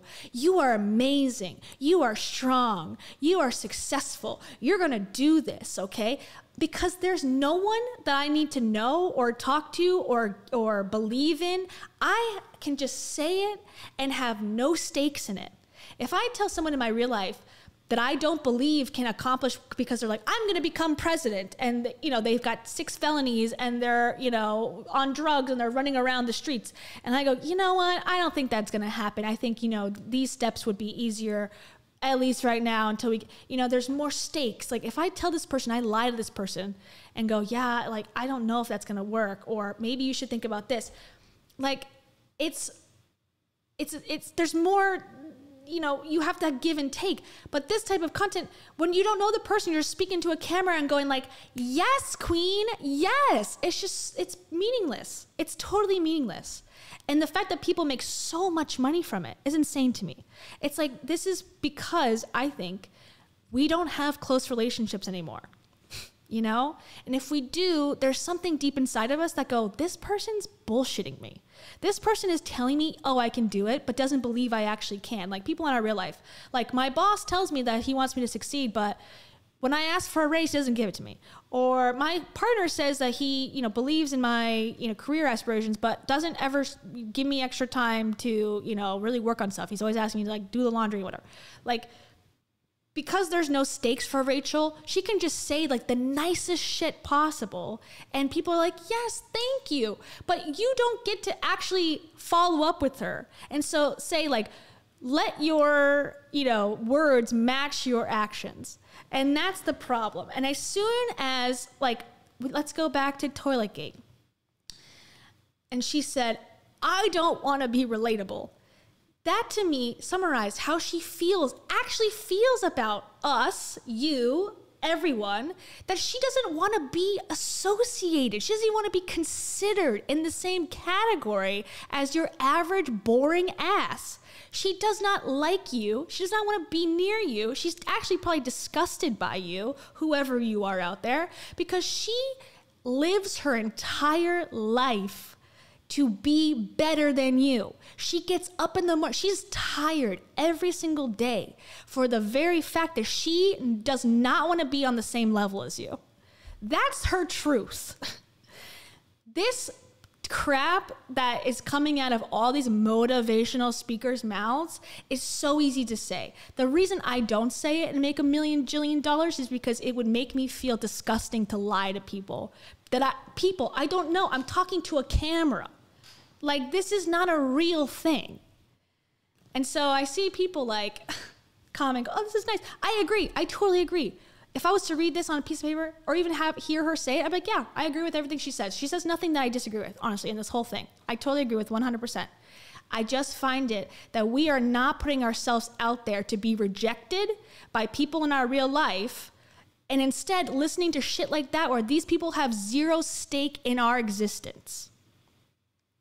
That's the problem. And I'm sorry, I just went on a complete psycho rant, but it's just like, I need to get this out there. All right, Rachel, you've motivated me to like go insane. Let's continue. Things. And because going through hard things makes us feel weak, let me say it again. Because going through hard things makes us feel weak, we believe that we are weak. And that is not true. If you have survived something hard, and if you are listening to this, you have survived something hard because you have gone through a global pandemic. COVID for sure affected you somehow. And because you are on the other side of that thing, that means you were strong enough to survive. How is a muscle built? Think about it. You go into the gym, right? And you're like doing bicep curls. A muscle is built because you're tearing down the tissue of the existing muscle and it's growing back stronger. You grew back stronger. You see the thing that happened and you think that it makes you weak. And I am telling you that the stuff that you have lived through is exactly why you are capable of pursuing this dream. Grab a journal and I want you to write down all of the things that you have lived through and overcome. I think that writing like this works best when you sort of do free form. You don't think about it. You set a timer. You're like, I'm going to write for 20 minutes no matter what. And you just go as fast as you can. And I say go as fast as you can because if you go fast, you won't second guess yourself. Okay, writing your journal really fast. Free writing your journal. That's the tip. Love it. Good tip. I journal. Not all the time, but I do journal. No problems. Thank you, Kat Lopez. I appreciate your super chat. Just a reminder, let's go back to Twilight Gate once again. I'm super freaking privileged. You are privileged AF. Rach. Am I the only hippie? Most people won't get up at 4 a.m. She cleans the toilets. Okay, I got that off my chest. Thank you so much. Thank you, Kat. I appreciate it. I did not expect to get that heated and like literally sweating out of my armpits. Excusez-moi. Thank you, Kat. I appreciate that. Thank you, Kat. I appreciate that. 5, 4, 3, 2, 1. Anxiety is done. That's Mel Robbins. That's a Mel Robbins remix right there. Okay. Continue. And just write it down. I am strong because this. I am brave because this. I didn't give up when this happened. I showed up even though I was tired. I was sick. I was hungry. I was homeless. I was lost. I was unsure. I was addicted. Whatever your story is, it's the reason that you are strong. You are a warrior. That's why I know you can push this dream across the finish line. Celebrate yourself. You have worked so hard. You have. It's like, have I? I don't know. You don't know me. I could have taken a 17-year break. You don't know. And I appreciate, I guess it's like, again, I just think this is like the most vague. If you're homeless, if you have a boyfriend, if you had a girlfriend, if you breathe air, this is for you. It's like, why would someone want to create content like that? Well, because it could sell more to more people. You have more of a chance to get a net. Why are there not like more revolutionary restaurants, more risk-taking restaurants? You know, why are more cuisines not being utilized in America? Well, because burger joints are going to sell. Pizza places are going to sell because people like the stuff that they like, you know? It's like taking risks, being more safe with content is like where it's at. And I just find that so boring. So boring. And you're still here. And the only reason you listen to this podcast, the only reason is because you're seeking. And it's bullshit. And the last thing, and it's bullshit. The fact that like I just don't believe that she really gives a shit is if you succeed or not. But if you keep buying her classes, if you kept failing for 20 years, but you bought her classes or her courses or her book or whatever, she's not going to care. That's what she cares about, the bottom line. And that's why it's like, don't, you know, pee on my leg and tell me it's raining. Like that's the stuff that I just hate. Someone who doesn't believe what they're saying, but can like, she's an actress, you know? She got into acting. Well, she wanted to be an actress in LA and she became an actress in LA. That's what I think happened here. Okay, I'm done. I'm playing it full. Is because you believe that there's something more and that it's possible for you to have that. So give yourself credit for what you have done. The second reason that I believe that you can achieve this goal is because your creator would not have put this idea on your heart. Oh, my creator. I love this, Marlena. It's motivational cold reading. Yes. It's like, were you born? Do you have a mother by chance? Yes. Oh my, I knew it. Did you go through a hard thing once? I knew. My spirit guides. My guardian angels, my spirit guides. They told me that. Okay, give me more money. I'll tell you more. That's how it is. That is like, I'm going to steal that and make a book. I'm going to make a book. Girl, stop motivationally cold reading me. Thank you for that. I really liked reading that and find it very perfectly succinct. You were not capable of pulling it off. I cannot tell you how many times I have heard stories from women in the community, listeners of the podcast. They've read the books, they come to conference or whatever it is. I wish that someone would do this thing. I wish that someone would do this. I wish this would happen in my town. And I've had this too, where I'm like, why doesn't anyone fix this? Why doesn't anyone care about these people? Why isn't anyone talking about this? And then I feel like at some point, God or the universe or your angels like knock you upside the head and are like, girl, boy, friend, the reason that you care about this thing so much is because you are the answer. God would not have put this on your heart if you were not capable of seeing it through. Why are you playing small? Why are you like dipping your toe into your dream?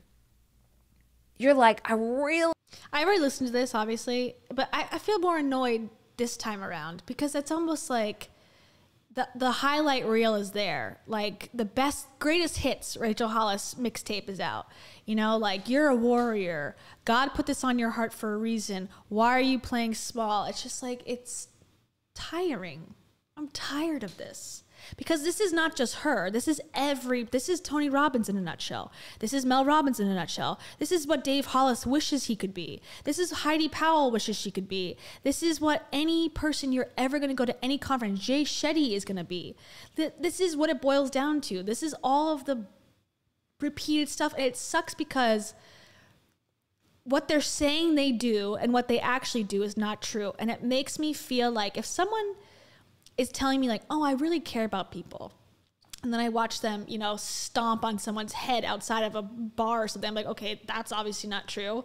But it's like, that's how it feels. It's just like, it's all about the money. And everything in life that I've come across very, very, very rarely in my experience has been someone told me something and then it turns out to be true. Like what they say, like, I'm a good person, and it turns out to be true. Usually people who say stuff like that are the opposite. So the fact that motivational speaking is like, I'm going to teach you how to do this, like, usually the person who's saying it is like the worst person possible. Okay, I'm done. Okay, for real. I really want to do this thing. I'm just going to like dip my pinky toe in so that I can pursue it in a way that is the least alarming to other people, that will keep me safe, that will keep the target from my back, that will keep people from judging me. So I'll just like be dream adjacent. I heard this quote years ago and I love it. Like, the potential that you have inside of you, that is your creator's gift to you. What you do with that potential is your gift back to God, is your gift back to the universe, is your gift back to mankind. There's a reason that you have... Okay, I'm sorry again. Like, okay, remember when she's like denounced them, sort of, which I appreciate. I gotta give her credit, more credit's due. She's sort of denounced MLMs. But imagine this speech, which is like basically her, you know, again, her typical, you know, delivery, her typical notes that she's given at other keynotes. Her at a Beachbody conference giving this speech with the illusion that becoming a Beachbody coach or ranking up in your doTERRA, you know, MLM or your Herbalife or your Monate is going to somehow give God the pleasure up in heaven is so ridiculous, because that's what they're telling you at these conferences, that this is your ticket to purpose and, you know, meaning in your life, to have a downline that's serving you. And, you know, if God's giving you money, if it's on your heart, if someone reached out to you, it's divine intervention, like all this shit. It's like, that's where I start to go astray too. Because not everyone, like, you got to realize like the context of what this vague message can mean so many different things. And if you're at a conference, what they're trying to sell you a product, you start putting it in that mindset of like, oh yeah, being an Avon distributor is my purpose. That is serving God. That is just so out out of left field, insanity waters, insane to me, that it's just like, that's where I go, okay, that's why this is dangerous. Because it is compelling. It is very compelling. It's like, oh yeah, my purpose to make an Etsy shop. It's like, can't we just be on Earth and live and get to know each other? I think that's what purpose is supposed to be, not fucking capitalism constantly shoved down our throats, that that's the only way to please God or please ourselves or be worth anything in this lifetime. Oh, if you're a mama, don't just be a useless mama, be a working mama. It's like, oh my God, just let her be a person. God, let her read a book. This exact idea at this exact moment in life. I think often we sort of look down at our hands and we think, who am I? Every single person that you admire, Who am I? Mother Teresa, Nelson Mandela, Gandhi, Martin Luther King, like every single world changer you admire was a human who believed that they could. And it doesn't mean that it was easy. And it doesn't mean it. I wrote this on Instagram when this podcast first came out, but I believe it to be true. This is the direct opposite of her comparing herself to Harriet Tubman and Malala Yousafzai and Oprah. You know, that was her in 2020. Now she's going to say, you're no different than Martin Luther King Jr. You're no different than Gandhi. You know, you're no different, which Gandhi and Mother Teresa are sort of controversial now. And she's such a history nerd. She would probably know that by this point, but okay. So this is like, okay, this is me redoing motivation, but the right way. I'm not like Harriet Tubman anymore. You're like Martin Luther King. It's interesting. It didn't come at great risk, at great cost, and sometimes their life. Too. But they just... And Wu Zetian was like a murderer or something. I don't know much about Chinese history, to be honest. But I know she was like, she murdered her entire family to rise to the top of the dynasty. It's like, okay. I thought that was a random one for her to choose as well. Just like you, I'm sure had moments where they looked at their hands, where they looked at themselves and thought, who am I? It's on your heart for a reason. And I believe that if it's on your heart for a reason, then you will be guided to where you are meant to be at the time you are meant to be to see this through. One of the most famous scriptures from the Bible is, yea, though I walk through the valley of the shadow of death, I will fear no evil. If you grew up in the church or in the church now, you're familiar with that line. But what I always latch on to that I feel like people forget, maybe you're in a season like that right now where you want to give up, where you want to quit. And I want you, even if you're not in that faith, to think of this scripture, yea, though I walk through the valley of the shadow of death, I will fear no. I'm not religious at all. I'm not going to think of, yea, thee. That's not going to work. That language is not going to work for me. I'm sorry. Yea, thee, valley of death. No, I'm good. I'm good. That's not going to work. That language is not going to work for non-Christians, I don't think. Kimberly says, and Kimberly, shout out to Kimberly. Hey, ooh, ooh. I don't have my button. Hold on. Kimberly is a patron supporter. There you go. Welcome, Kimberly. Thank you so much. And thank you for the super chat as well. Kimberly says the blinking is such a sign of everything she's saying is BS. Yes, I tend to agree. I don't know. I mean, some people are like, oh, I'm a expert on like body language and whatever. And I'm skeptical of that as well, like body language like analysis, because it can be wrong if you're neurodivergent. So I'm sort of like, I don't know. Like I'll take it with a grain of salt, but I do think what she says, I think because of everything she's revealed already on past podcasts that she doesn't want to do motivation for women anymore, the fact that she's back to it is already a sign of deception. So I agree with you. Rach is full of my uterus. Is full of her uterus. Rach is a douche lord. Self-professed. Thank you, Kimberly. I appreciate it. And see you in the Patreon later. evil, thy rod and staff, they comfort me. You don't need to hear the whole thing, but basically the idea is that even in the darkest moments, the Creator is there guiding you through. But what I think that people miss in that scripture is, yea, though I walk through the valley, I don't lay down and die there. That scripture is about being guided. It's not about just the comfort that you get from something greater in the hard seasons. Right now, the hard season, right now, post-divorce, right now, you've lost someone you love, right now, you're out of work, right now. You're sick. Right now, you have a loved one who's going through something. Right now, you don't know what to do next. Right now, you feel stuck. Let me get every possible scenario possible. Cold reading, cold motivational reading, cold motivational speaking. So true. So good. You are being guided. And the thing is, the strength that you earned from getting through the valley is exactly what you need to make this dream come true. You don't have to believe. I'll believe enough for both of us that if you have this idea on your heart, there is a reason it is there and it is possible. The third, it's the lowest stakes. Again, the lowest stakes. I'll believe for both of us. Yeah, that's wonderful because you don't have to hear anyone's story. You don't have to hear anyone's feedback. It's like saying, like, I will care for you. I will be there for you. Who? When? How?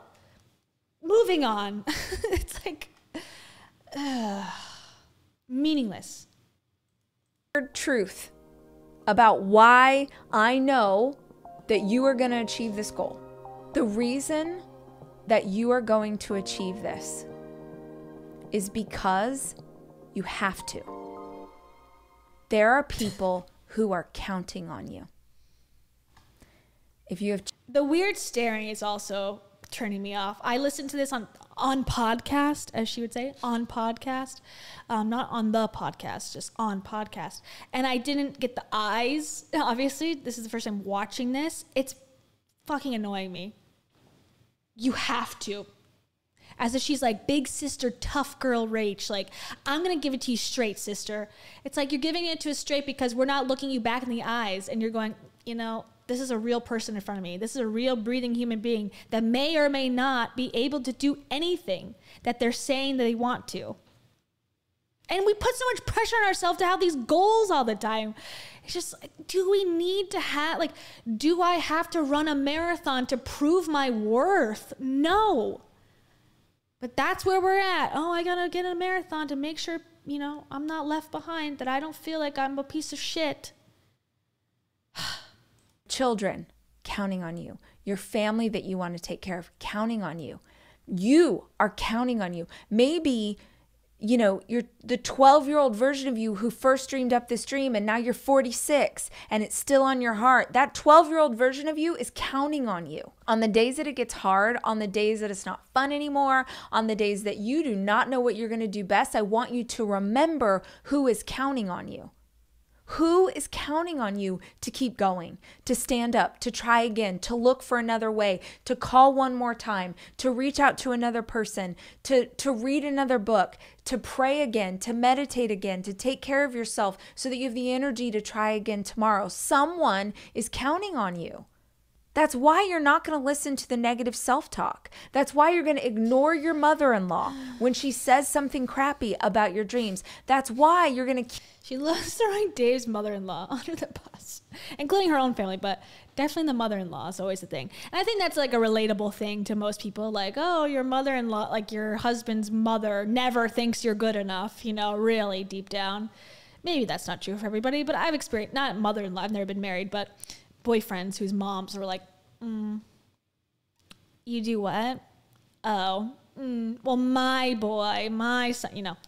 But she always likes to get that in there, get that dig in there. That's the most I like her, is when she's actually like, you know, saying something like, yeah, my husband's mother was an asshole. Like, I'm like, okay, I like that. Not this generic bullshit. You know, you can, it's just like, even this freeze frame, she looks empty to me. Like, this is not serving her either. This is not her dream anymore. And I can feel it. She has the delivery, but it's not, to me, at least watching this, it's not satisfying because I don't believe it. Keep pursuing it. That's why you're going to wake up early if you have to. It's why you're going to stay up late. Not because you're trying to burn yourself out, but because you are so passionate about the dream that is in your heart that is all the fuel you need to put in those extra hours. People are counting on you. Stay aligned with that truth. That's who you show up for when it gets hard. And that's why you're going to make this thing happen. So I gave you 3 truths.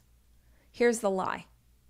Here's the lie that most dreamers believe that keeps them from pushing past the barriers, that keeps them stuck in that comfort zone. The lie is the idea that you need their support. I just need my partner to believe in this dream.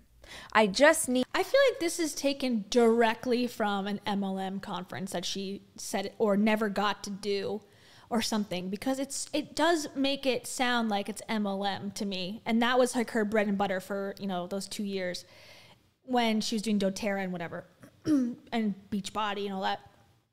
Because all the truths in a lie, like that's a very simple concept for a big, wide, vague audience of different, middle-aged, I'm not saying middle-aged, young 20s to 50s, 60s women, white women predominantly in these MLMs for the most part. That would all kind of fit, all those things that she said would fit into that. And then, people are depending on you to make this MLM work.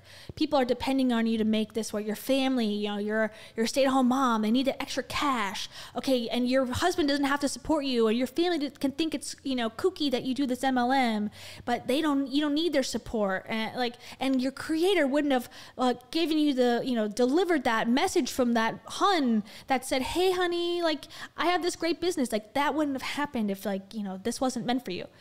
That's the vibe I'm getting. MLM never used content that she's like, okay, well, I might as well just try. I need my mama to believe in this dream. I just need the internet to believe, the venture capitalists to believe, my family to believe. I need my friends to get it.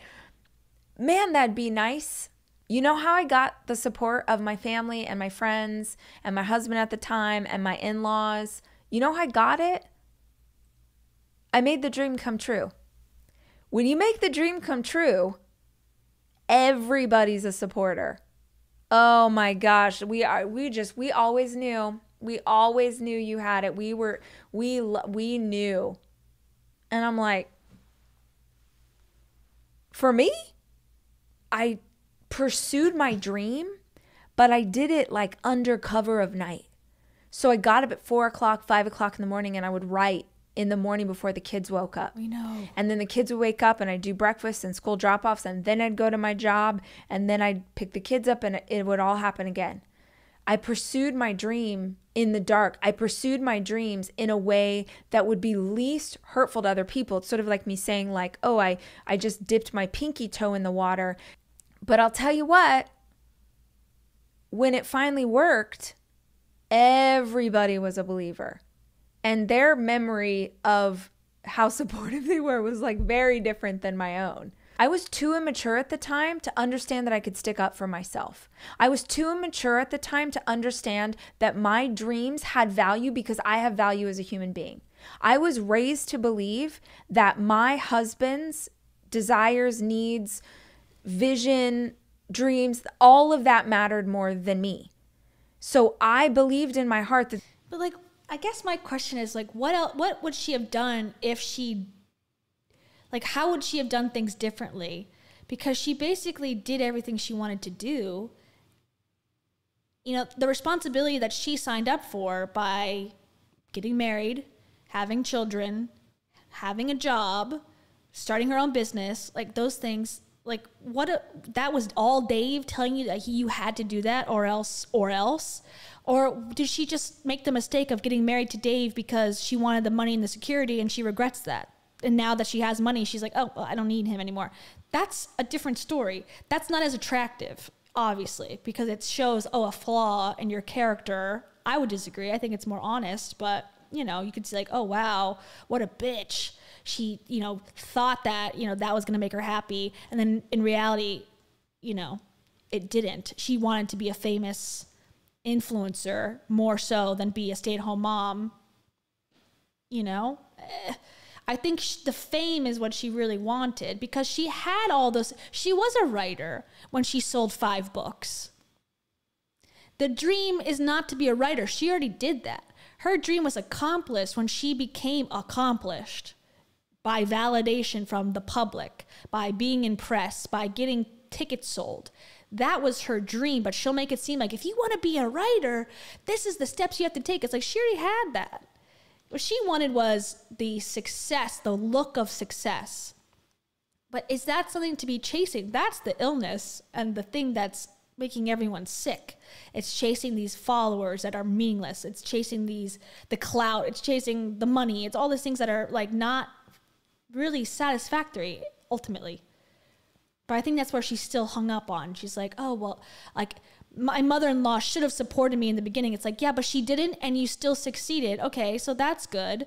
What would you have done differently if she did support you? What? Like, what would you have done? Left your family earlier? Like, I don't understand what she would have actually changed if she could. I'm always confused by that. The only way I could pursue something more for myself, something that was outside of what he thought was normal, was if I did it in a way that was least frustrating to him.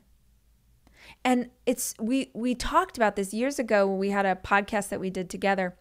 And we used to tell this story and we used to like laugh about it. And I look back in retrospect and I see it in such a different light. That I would wake up, like I told you, 4 o'clock, 5 o'clock in the morning, I wake up to write. And when I would wake up in the morning, I would unplug my phone, you know, on the side of the bed, the alarm would go off, I'd unplug my phone.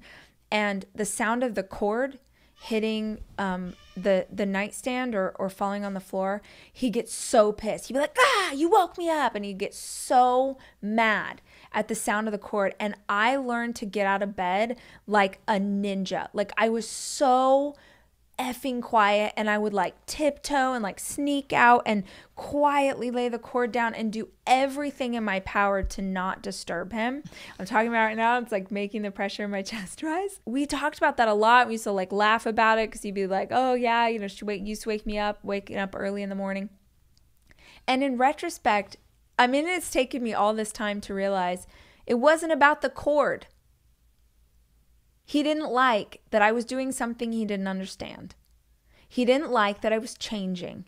He didn't like that I was motivated. He did not like that I was motivated. That was his thing. But I took it on as my own. And so I just kept being quieter and quieter and smaller so that I would not disturb him with my dreams and not disturbing. Okay. I was torn at this. I am torn at this still because, yeah, it's an asshole thing. Dave's an asshole. We get it. We know. I know. We just watched him for 20 seconds and I was like, okay, enough of that. But the thing is, you had another option back then too, Rachel. Like, you had the option to confront him about it and not go small. Because I guess it's like, so the alternative is she were to be like, fuck you. I'm going to write this book and become famous, or I'm going to write it at noon, not at 5 a.m. I'm going to do what I want to do. Would he have cut her off? Probably not, because she's the mother and the, you know, the person taking care of their children. But it's almost like it's his fault that he didn't support me more back then. Like, you know, but it's also like, well, you chose him to be your husband as well. So yes, he should have been more supportive, but there's options other than sucking it up that were there. Leaving him was an option. And so as I feel bad for her, I think, yeah, like, you know, him doing that and being annoyed that she had other inspiration or aspirations was sort of frustrating. I don't know. I don't really have the same sympathy I wish I did for her. Because I'm like, yeah, but, you know, you kind of have to find the balance of like, this dude is paying for me to be able to have this opportunity, to be able to afford a nanny so that I can run this blog and take the kids to, you know, soccer practice and the nanny can help me, you know, during these times or whatever. Like, there is benefit and give and take that you have to have in a marriage. Like, if Dave was just like, honey, whatever you want to do, you know, punch me in the face if that helps you get your anger out, to get this book out, like, that would be, I think, too much. I think you need to like have balance. Like, if you want to be a mom and want to do this thing, all these things, like everything, like someone brought up in the comments, I said like, yeah, what happened to like Beyonce and you have the same 24 hours in a day? I agree. Like, you have the same 24 hours. No, I don't agree with that. But like, if you were to think of that in that context, it's like, so Rachel, everyone's got the same support. It depends on what you do with it that matters. It's like, that's not true, number one. And number two, it's like, I don't know. Again, I'm sort of going off topic, but I don't know if I feel that bad, because she still did everything she wanted to do. And he was a big part of that. So it's like, I don't think... Darrow. Darrow, stop. Stop. She's pushing the buttons on the sound machine. Come here. Okay, I'm sorry. I was going off topic again. That was a good save, Kitty. Thank you. All right, back to Rachel. Being someone with your dreams is essentially saying, I don't want to disturb you with who I am at my core. I didn't get that. And I tell you these stories now because I want you to skip the decade that it took me to learn this. Man, what if you could just not waste 10 more years barely pursuing this dream? What if you understood that you had a right to your dreams and you have a right to pursue them? You only need one person to believe in your dreams. You. That's it. You don't have to argue about it. You don't have to defend it. You just have to live it. And when you live it, you show other people what it's going to be. Don't you get? They can't see it. You're trying to convince people who don't have your vision what it looks like. You're wasting energy. Put that energy, put that heart, put that passion into the project. Fall in love with the thing you're trying to do. Fall in love with it. Be obsessed. Be obsessively in love with this thing that you're trying to do. You don't need anybody else. You just need what's right here inside of you. They cut off the hard sell for the conference. Interesting. Yeah, I don't know. The whole Dave thing, like, I don't know. I feel like, again, just to summarize what I was trying to say is I do have sympathy for her. But then again, you know, she tries to make it seem like he was really the hindrance that prevented her from not succeeding faster or something, or him not supporting her. She got the bracelet, and I saw someone else talk about that in the comments too. She got the 3% bracelet that she found inspirational. And the same thing I said about the marathon. Like, she would, you know, she didn't care to run a marathon until he did. So there's something inside of her, probably unhealthy, I would guess, that is driven by competition, that is driven by being told, no, you can't do that. His mother-in-law probably fueled her to get more work done than any motivational podcast ever could. And it's important to realize that about yourself, you know, but I think like admitting that, because I have that in me for sure. If someone's like, oh, you suck, I'm like, okay, well, now I'm going to do it, you know, and that's not necessarily good. That's more motivating to me though, than someone telling me like, oh, you're so good at what you do, keep doing it. I'm like, psh, meh. Meh, whatever, you know? And that's probably because my mom, who I cared about more than anything in this world, never was satisfied. So, you know, my idea of like getting that ultimate love, which is my mom's, was being told no 70,000 times as a kid and feeling like the next time I'm going to do it. The next time I'm going to prove to her that I am worthy and I'm cool and I'm good and I'm you know, whatever the thing was, I'm talented, and it's never coming. And same with Dave, like, oh, she proved Dave wrong. She proved Dave's mother-in-law wrong. And look how it turned out. She can't stand him. anyways. And the whole career is over anyways, too. It's a struggle. So she proved him wrong. And now what? Now she's got to prove the new boyfriend wrong, that she can also do a tour. It's exhausting. I feel for her in that way. It sucks to be tormented with all this shit. And, you know, I don't want anyone to experience it, honestly. Really, it all sucks. But I'm also not claiming to be a motivational speaker. Pay me $5,000 and I'll fix your illnesses, your mental distresses. So I think that's the difference. And I'm allowed to say what I want to say. Anyways, okay. That is 3.5 hours. I have consumed this much water. So it's pee-pee time. It's pee-pee time. Right, Dave? Not your poop again. I said pee-pee time, Dave. Come on. I will slowly buy you a boat. Oh, well, thank you. I love you. Thanks, Dave. Okay, so we didn't get to the Jay Shetty stuff. That's okay. But here's my plan for the future. Let me know if you like this idea. I want to start going live more regularly, probably more on a Tuesday night, I'm thinking, but maybe Monday, but probably Tuesday night. We'll find the night. And opening it up to more topics. So more gurus, more analysis, more stuff. Always sort of circling back to the Hollises in some way or checking on them, keeping them definitely in the conversation, updates and whatever, because I'm obsessed. But opening it up, because I feel like I don't want to, and I've said this many, many times, but I don't want to only cover them. I want to open it to others. And even if some people aren't interested in that, that's okay. But I want to sort of get used to like talking about other people in this format.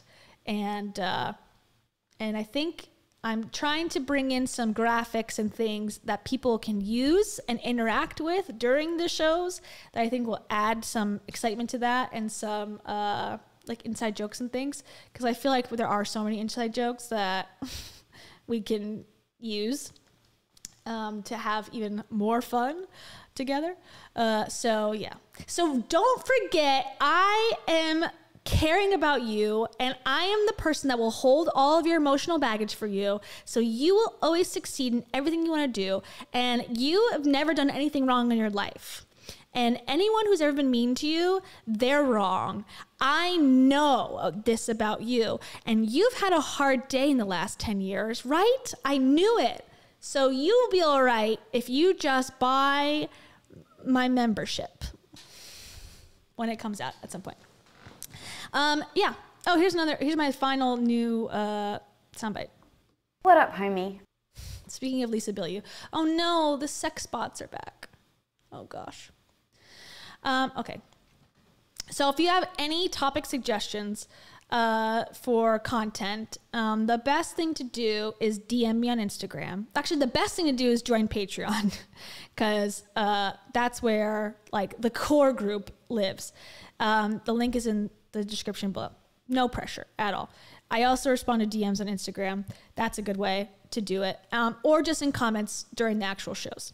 So because I feel like there should be a way. I'm trying to figure out the tech side of all this. And there is a way on Twitch, I know, that you can send in links to watch. And I think that would be awesome to have some links sent in by viewers and kind of set it up like that for like, you know, just like, it doesn't have to be a whole person investigation, but just like a weird keynote or a interview podcast, something.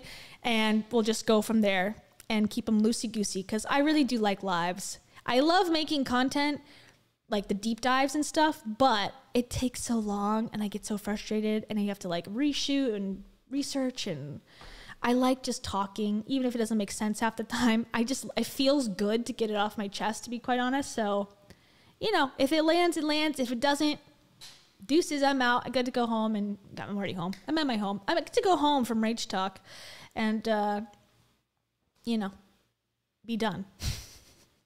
And I like seeing the comments come in. So, okay, I'm seeing Wayne Dyer, hell yeah. Jared Leto Cole, yes, yes. Lightyear movie review. Is it about motivational speakers?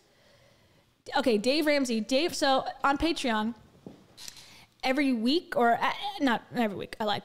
Every time I finish a deep dive video, then the patrons vote on the next person to be covered. So the next person is going to be Dave Ramsey.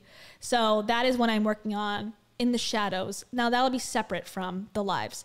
But yeah, Dave Ramsey is on my next to cover list. So I'm interested because I know about him. I don't know as much about him as like the other people. So it'll be a good, fresh perspective deep dive on Dave Ramsey. Ooh, yeah. Yeah, this is the type of stuff I need. These are the type of links that you should save and send to me, and I'll put them on a list and we'll go through them and we'll just react. Okay, so yes.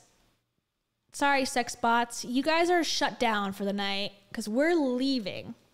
And on Thursday, if you have free time at noon Eastern Standard Time, or if you want to watch the replay, Cringefluencers, if you search it on YouTube, Camellia, Kazan, and I, we'd watch influencers and talk about it together.